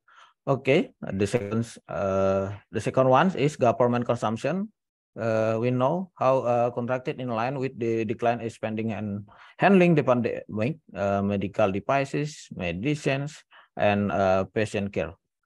The third one is investment. We know agree positively in line with the well-maintained, sustainable of the expansion of the business world. And the fourth one is export. Export recorded high growth in line with the demand for superior national commodities and manufacture products. And the last is from the production side. High commodity prices have catalyzed strong growth in the mining and agriculture sectors. The expansion of manufacturing and trade sector continue to be stable, in line with improvements in production capacity and domestic demand. We can look how from 2022 to 2020, 20 and 20 to 20 and 22. Household consumption, government consumption, investment consumption, export from production side is still positive, and this optimist. 1 minute remaining. Okay. The last slide. Indonesia among countries with fastest pace of recovery. If we compare to other countries, Indonesia, as I block here, is we will grow and rise for from 5% to 5.4%, and we can look other countries. Any Saudi Arabia is the higher all the country is up to 11.8%. And real GDP per semester 1 to semester if we compare to semester 1 in 2019, how Indonesia is in 2019 we can growth. GDP growth is 7.1, and now to quarter 2 in 2022 is 5.4%. Okay. That's all. The last pressure in Indonesia financial sector is relatively moderate compared to many countries, as I mentioned before. We look at the red bar is Indonesia, how in 2022 is minus 9.3%, and stock index we 6.x, then yield change for Indonesia is 125 basis point. Okay, Indonesia sounds macroeconomic fundamentals has contributing and limiting financial market pressure. So rupiah depreciation and increase of Indonesia bonds yield are among the lowest while stock index performance many years. Okay, thank you, sir, for your time. Check. Okay, thank you, Mr. Prestanto Silalahi, the young economist of Faculty of Business Departemen Christian University, also the researcher in population institution at Faculty of Economics and Business, University of Indonesia, Jakarta. Now it's time for questions and answers from the participants, and I want to have I want to give a like welcome, welcome to all the participants, especially from foreign countries, from Malaysia, and then from South Korea, from United States of America, from Thailand, and of course, most of us are from Indonesia. Thank you very much for your participants from our webinar today. There is 3 questions. There are 3 questions from participants who already gave to me. I think the first one is the question for Professor Mei Yun Chin from Mrs. Umi Murtini. How is the impact of COVID-19 on stock market in Asia? Do you have any study on this topic? This is the first question. It's from Mrs. Umi Murtini to Professor Mei Yun Chin. Professor Mei Yun Chin, do you have any comment on this? Okay, thank you, Dr. Punawan. Okay, actually my specialization is in international trade. Okay, yes. And the stock market is more for financial economics. All right, but however, we also actually do have some reading on this, but actually I do not do the research on the stock markets. But what we can see is that definitely the stock market is influenced also by the perception of the majority and the consensus expectation. All right, so when there is a COVID-19 pandemic, when the investors are pessimistic, all right, and definitely they would actually a bit conservative in their investment, and therefore when there is a COVID-19 pandemic hit, all right, and the stock market is definitely not performing well. All right, similarly, whenever there is any bad news that happen in any country, the stock markets of the country definitely is not performing well. But having to say, all right, the overall stock market is not performing well, but certain sectors is definitely stands up because of the COVID-19 pandemic, especially for the pharmaceutical products and the growth products and so on. So for my opinion is that, all right, in my opinion, it is that the overall stock market might not performing well because of the COVID-19 pandemic that caused a lot of disruption, especially the supply disruption. Okay. However, it will cause certain industry to stand up, especially for the pharmaceutical industry, as well as for those products that are producing growth, for example, and also products that are actually focusing more on digitalization. Okay, thank you, Prof, for your answer. Now is from Leiden Mering from Indonesia for Professor Fandi Ciptono. Prof referred to our webinar topic today about recovery post-pandemic, and as we know that beyond the direct impact of COVID-19 infection and death, this extraordinary crisis forced families into poverty, exacerbated income and wealth inequalities, and disrupted international trade, stunting many national economies. The aftershock of 2021 have continued to 2022 with geopolitical tension and the conflict in Ukraine, adding to barrage of pre-existing challenges and sending shock wave to global food, energy, and community markets. In your perspective, Prof. Ciptono, what strategies in 2023 will help ASEAN economies, especially developing countries, can build back better, and how do they get on track? Mr. Fandi Ciptono, your comment. Okay. Yes. I think, thank you. I think the question is a bit more macro, right? Yes. My perspective is more on business. So in marketing, what we say is we are more concerned about selective demand, not only the primary demand, right? Yes. Same. When we talk about strategy, if the question is about generic strategies for the country or the region, my simple answer is refer back to my earlier description. Every single strategy must be contextualized, right?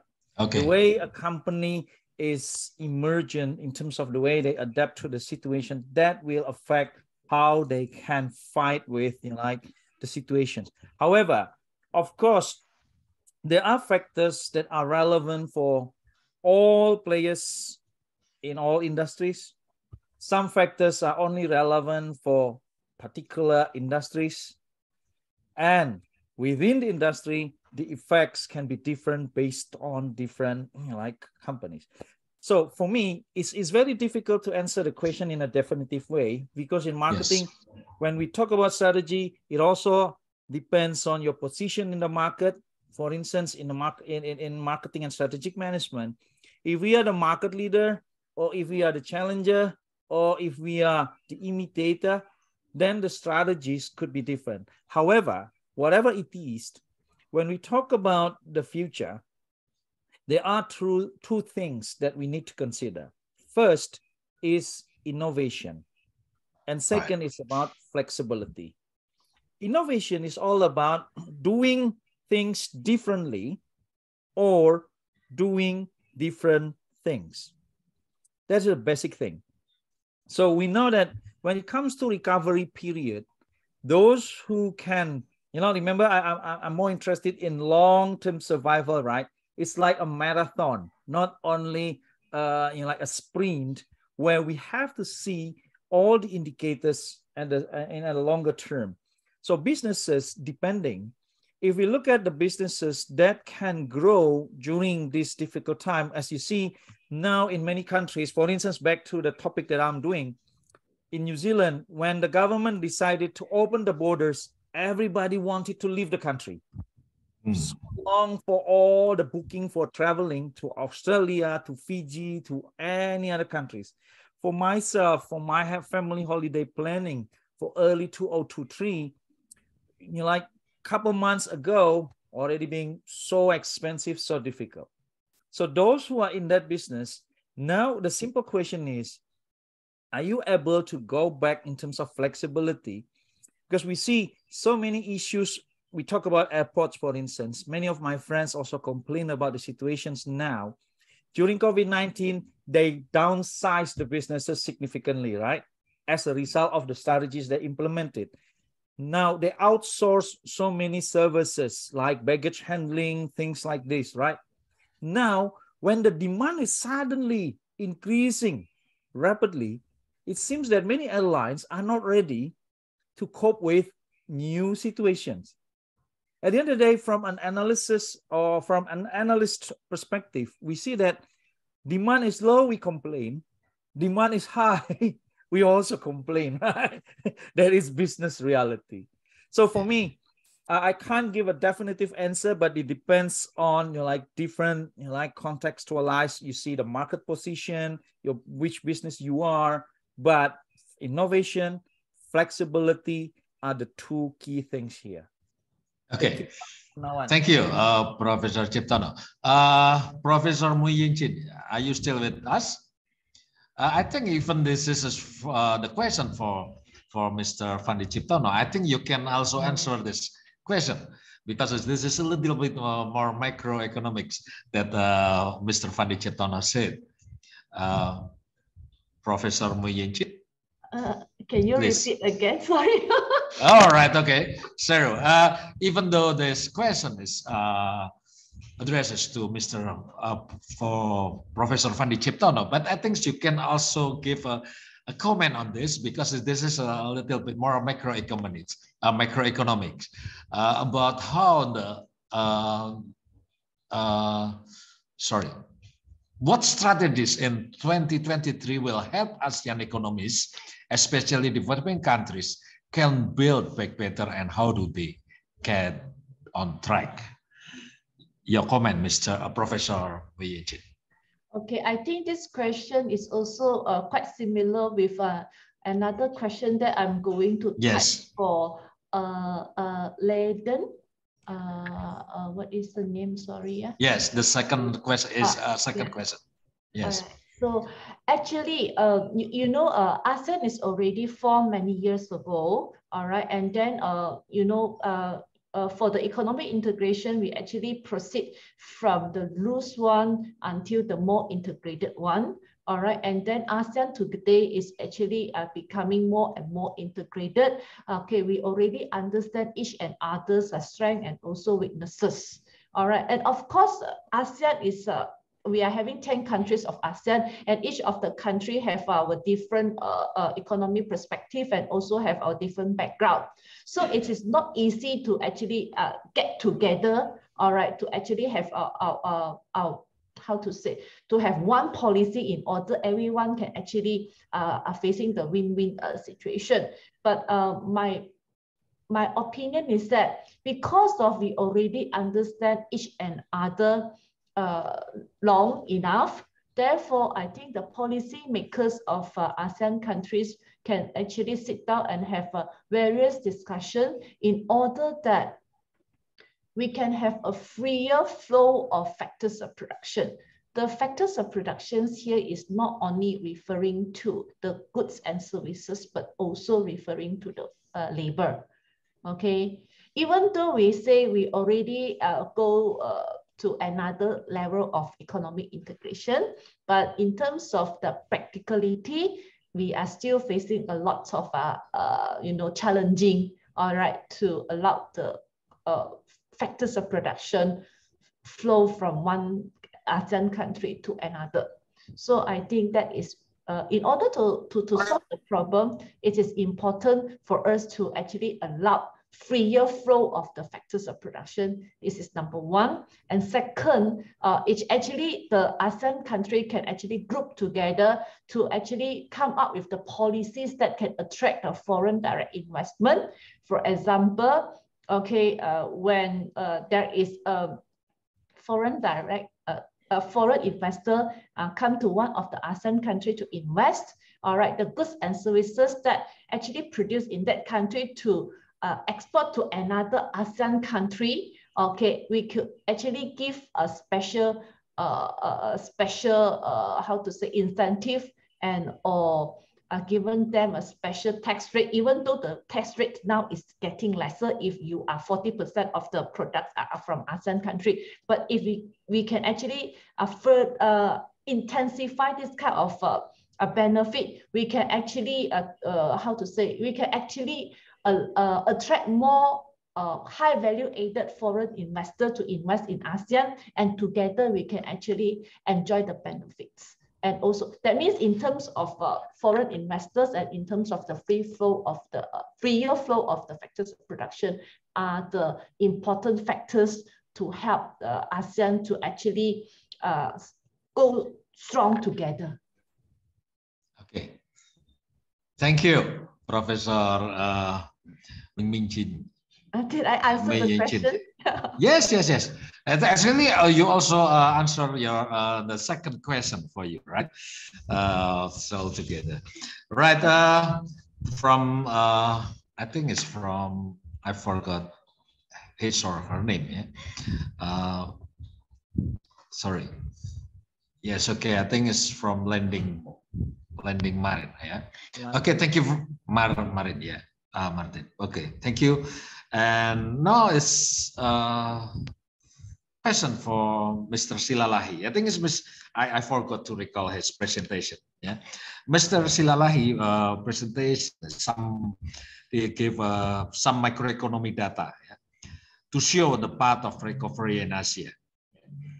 Government spending decline in some countries. The emerging market now experience slowing economic growth that affects the employment. Digital technology can help economy to recovery in Asia. This is actually points that I can recall from Mr. Silalahi presentation. Now, Mr. Silalahi, there are two questions for you from the participants. I think this is a very similar question. Why Indonesian growth, Indonesian GDP is still okay? Yeah. I think this is the question from just a second, Mr. Yanto and Mr. Mr. Agung Pratama. Yeah, the question I think this is similar, and this is almost similar. Why Indonesia condition is still better than compare the other countries? Now your comment, Mr. Silalahi. Well, Pak Awan, I will try to answer from Yanto's question. I think it's two questions altogether. It's almost similar. With Agung Pratomo. Yes, okay. Yeah, yes, Agung Pratomo. In my opinion, based on that data, why Indonesia is better than other countries. As I mentioned before, that Indonesia growth is driven by demand or from consumption sector. I think up 50%. Correct me if I'm wrong. And the latest report from the World Bank, Indonesia economic prospects, October 2020, is predict that Indonesia economy will grow up to 5.1%. So it increase from the before. And this slide also with the global economic prospect, this what projection is based on supporting factor such as increased consumer confidence, again better terms of trade because we have commodities as example oil palm and coal. And then the G20 forum, of course, is represent 80% of the world economy. So we know 75%, 75% of international trade is 2 divided 3 is world population. This show how important this show us how important this forum is determining the direction of world economic policy. And what benefit for Indonesia? Immediate benefits, the first is increased foreign exchange from delegation visit to Indonesia. So it can impact to stock markets. How when our exchange rate is appreciation, a signal, positive signal to stock markets. And then revive to hospitality sector. Of course, Bali increased up to 8.7% when cut G20 forum. And next, support to increase domestic consumption, and then optimizing the role of small, medium enterprise and increase employment absorption. And then the last for to Sir Yanto, Yanto. Yes, Yanto. Yes. Yeah. Totally agree with you as well as we all know, in 20 and 24 there will be a presidential election, and it will be turned to economy round. Again, I have to say the economy benefits because of the most domestic consumption. So the now challenge to, going forward is how the government adopt policy and utilize technology to support GDP. If people worry about industrial 4.0, I'm more worried about the government 4.0. That's list. Okay. But yes, thank you. Thank you, Mr. Silalahi. Okay, there is a question that has come to Professor Fandi Ciptono. Could you elaborate a little bit more about entrepreneurial strategies to recover from the crisis? Mr. Fandi Ciptono, please. Okay, thank you. You know, entrepreneurial strategy is not something new. Actually, the basic idea behind that is how to find new ways to do the same things or do different things. Now, when we look at the hospitality sector, for instance, some of the entrepreneurial actions they have tried before, for instance, digitalization of the services, and then how they found new ways. For instance, for the hotel restaurants, used to be one of the SBU or unit within the hotels. They found ways during these difficult times how to survive, how to create, like how to make sure that the revenues are there. So they come out, some hotels, like the restaurants within the hotels, they come out with frozen food being delivered at home, so ready to prepare, ready to cook, like at home. That has not been implemented before, right? Same like my illustrations, I show hotels in Malacca, I think in Malaysia. They extended the services, being like a consultant for landscaping issues, gardening, like things like that. So they try many ways to extend the services, to find new ways. And some of other sectors like restaurants, they had like big spaces in a beach in Bali. So they offer camping there while they're serving with us food and then all the packages.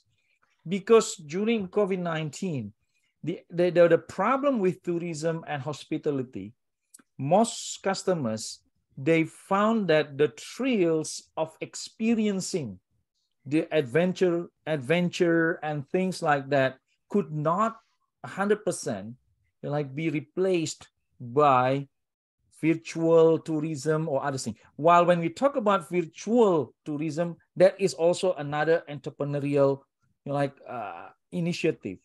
Some museums, for instance, museums in some other countries, they have been successful in using the virtual, like all the augmented reality, things like that. Because for museums, without being there, you can use this kind of augmented reality. Some segments out there, they still enjoy the services. So in essence, there are many ways of how to look into the strategies. For us in higher education, for instance, we know that dual delivery is the term used at my uni, right? We provide the service offline. Students come to the class, and then we also at the same time do the live stream via Zoom, and then it's also recorded. So after all these things, moving forward, we know that all the online and also recording will stay. Now the only challenge is how to find the better mix to give you like student experience and also engagement in our learning and teaching. So these are just some of the examples of how to implement the entrepreneurial strategies. The basic thing is do the same things differently or do different things. Okay. Thank you very much, Prof. Fandi Ciptono. Right. And the last one, I think this is my question actually to Professor Moyenchis. Could you explain about the quality of regulation of country policy? Maybe what does it mean? I think that this is give more impact during COVID-19 pandemic. Professor Chin. Yes. Thank you. All right.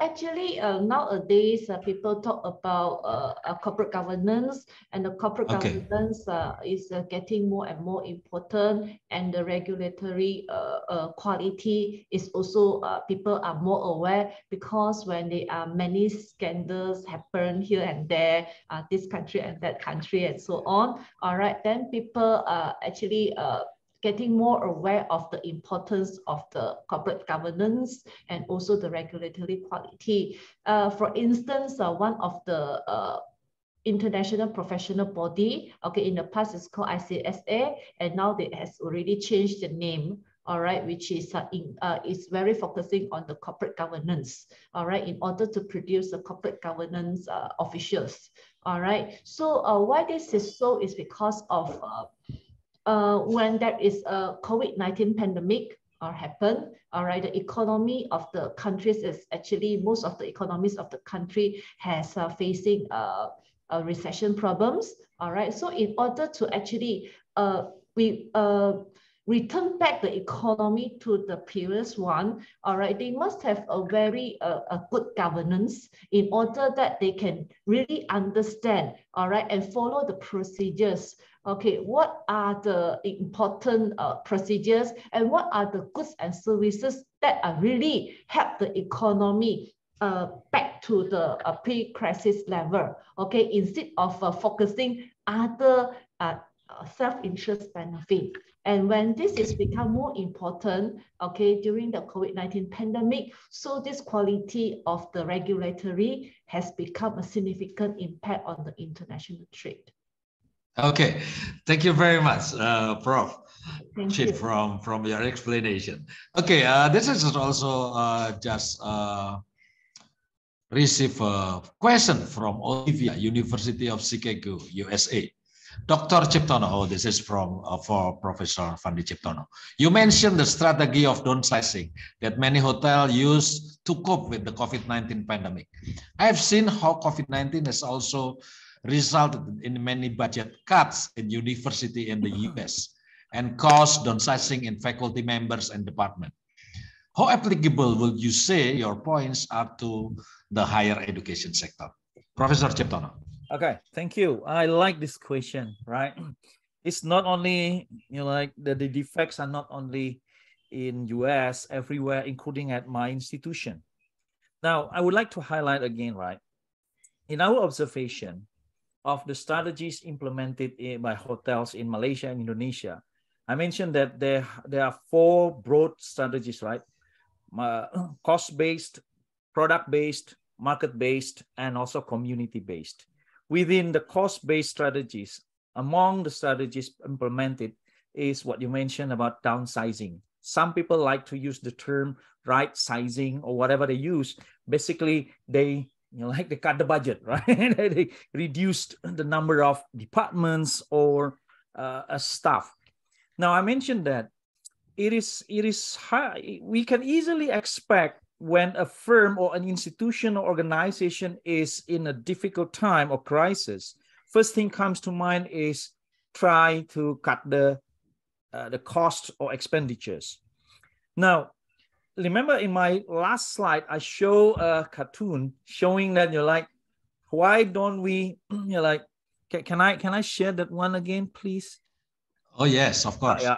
You still as a co-host, I think. Yeah. I mean, like, stop sharing this one first, probably. Oh, yeah. Okay. Yeah. The committee. Yes. Okay. Let me share my screen again.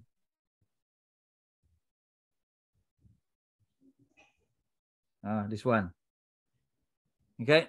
Remember when I show this one, the left-hand side one, right? I don't understand, after so many budget cuts, why don't we move faster? The challenge with downsizing, remember, I mentioned that, like, here is my conclusion part here. Cost-based strategies focus on firm survival. Should not rely only on this strategy, right? We need to find other ways to grow, or like to think about longer term. For short-term survival may just to keep our business afloat. But when we go back to the basic, if we cut things, accounting people, we always say that we have value-added activities and non-value-added activities, right? When we want to be efficient, it should be based on a very systematic understanding and analysis before we come to the conclusion. Otherwise, we will face the challenge like this. Look at this. This is an irony, right? They maintain all the executives, but they cut down those important to help the boat to move faster. Same with universities. I know some universities during difficult time, they offered the staff, like permanent staff or temporary staff, academic, non-academic, the so-called packages for them to take. But if you do not plan that well, you may miss important staff, key staff who may be not the target of that kind of policy. And another thing, go back to the basic. Now we see that the most important point is we need to rethink about the strategy for the first place. If it was driven by survival, then when things are getting better, we need to reorganize and also rethink, because the basic thing about higher education sector, we have teaching, research, community service, and leadership, isn't it? If you cut too much on everything, at the end of the day, when it comes to teaching, you need teaching staff, right? That is also important. I think that is the thing, same phenomenon across different businesses, but the same question, how far can you go with only strategy like that? Because downsizing is not supposed to be done for long term if we want to go back to the business again.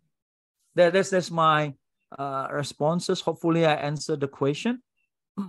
Yes, okay. Thank you very much, Prof. Ciptono. I think that's all the questions from the participant. Is it any that I missed the questions from the participants? I think that's all already. Thank you very much. I think we exceed the time, 20 minutes from 11. Okay, thank you very much, Prof. Mui Chin from Malaysia. And thank you very much for Mr. Fandi Ciptono from New Zealand. And also thank you very much for Mr. Prestanto Silalahi from Indonesia for your time with us, and also for all participants that's already joined in this webinar. Thank you for comment, for your questions, and also thank you for the time for us. Now I give back to the Master of Ceremony. Thank you. Thank you. Yeah, thank you for the moderator and all the speakers. And wow, what a bunch of new things we just listened. I can see the excitement here. But before we end this webinar, let us now get relaxed a bit after all the seriousness we had. Let's go back to the time when we were young and playful, no burden, just having fun, away from the busy world. So we've prepared a mini game called Guess the Emoji. So while waiting for the screen to change, this is basically an emoji game, guessing. So we will show you a set of emoji and all you have to do is just guessing the phrase or word. This is like the gibberish game, if you know. So for anyone who can read the emoji, you can raise your hand or type the answer in the chat box and the operator or me, the MC, will read your answer to us. All right, first try, we'll give you a demo. Yeah, my partner will guess the emoji on the screen. Okay, let me guess. I think this is love and letter. So the answer is love letter. Is it right? Yes, that's right. Correct. And now you know what to do with the emoji quizzes. All clear? Let's get started. All right, operator, please show us the next emoji. Yes, so could anyone guess? We've put the hint here. Oh, somebody raised their hand. Yes? Oh, there are 3. Okay, okay. My partner, can you choose one? Okay, I choose Marcel. Can you answer?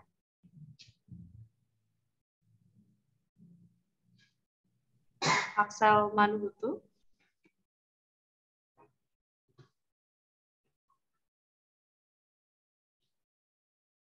You can unmute yourself.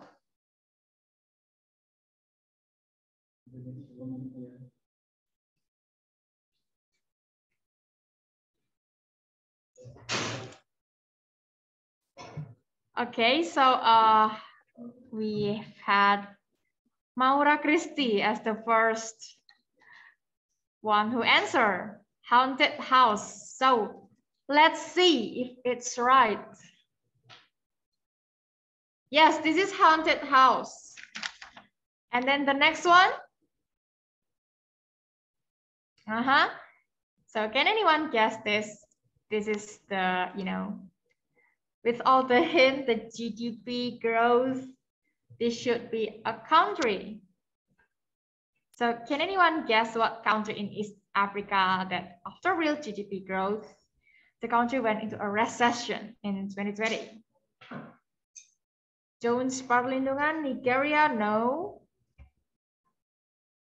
Another answer? Oh wait, I think I found. Okay, the answer is yes, Madagascar. So Miss Fiona, you're right. And no, that's not Angry Bird. And then the next and the last. Yes, this is an English idiom. So could anyone guess? I think this is pretty useful in daily life. Yes.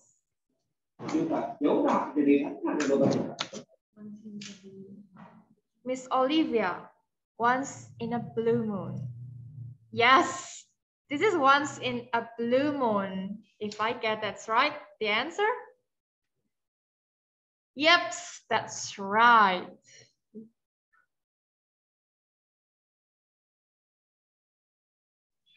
Okay, how was it? It is fun, isn't it? Thank you for your enthusiasm in this game. We also thank the participant from Dianapura University, and then Andalas University, 17 Agustus Surabaya, and then Santi Buana Institution, and then IAIN Ponorogo, Islam Fatah State University, STI YKPN, UPU, ISB, UPR, and all participants from other institutions. Thank you for the breathtaking topics delivered by all the speakers once again and the outstanding moderator. This surely is very joyful. We believe we all got some mind-blowing things from all of them. And now we are here for the best asker. So can you guess who will be the best asker? Okay, without lingering, we will immediately announce. There are Mr. Leden Mering, and then Mr. Agung Pratama, and Miss Olivia.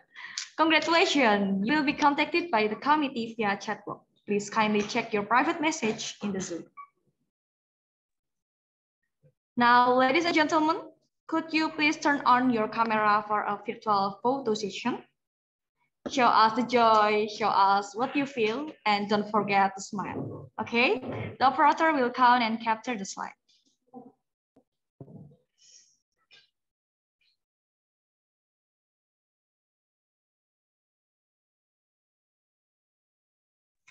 Okay, I will count slide 1. 1, 2, 3. Next slide.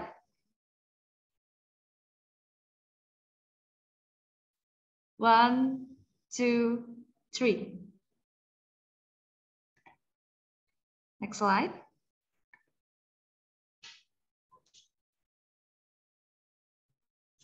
1, 2, 3.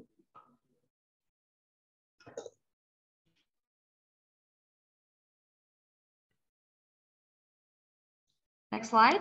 1, 2, 3. Okay, next slide.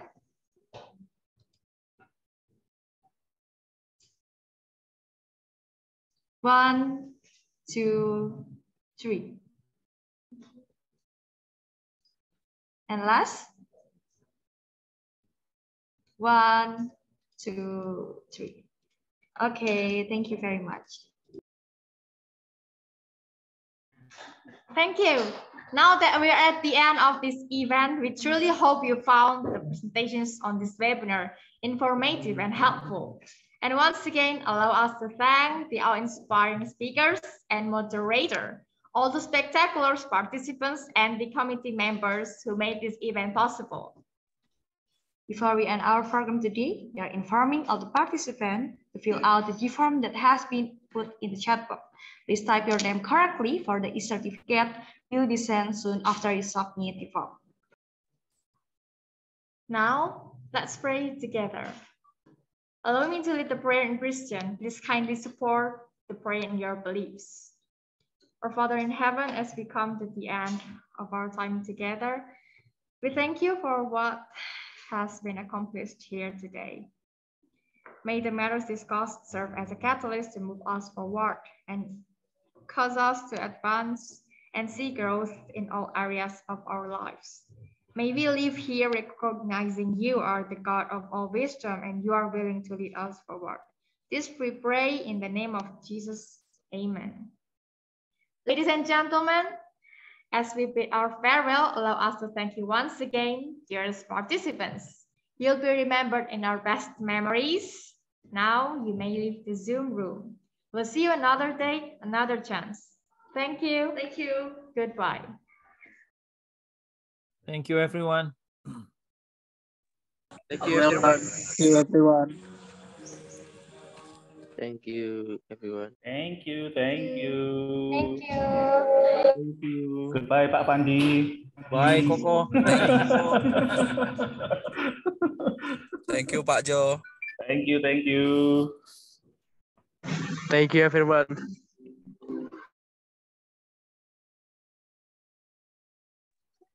Thank you, Izin leave.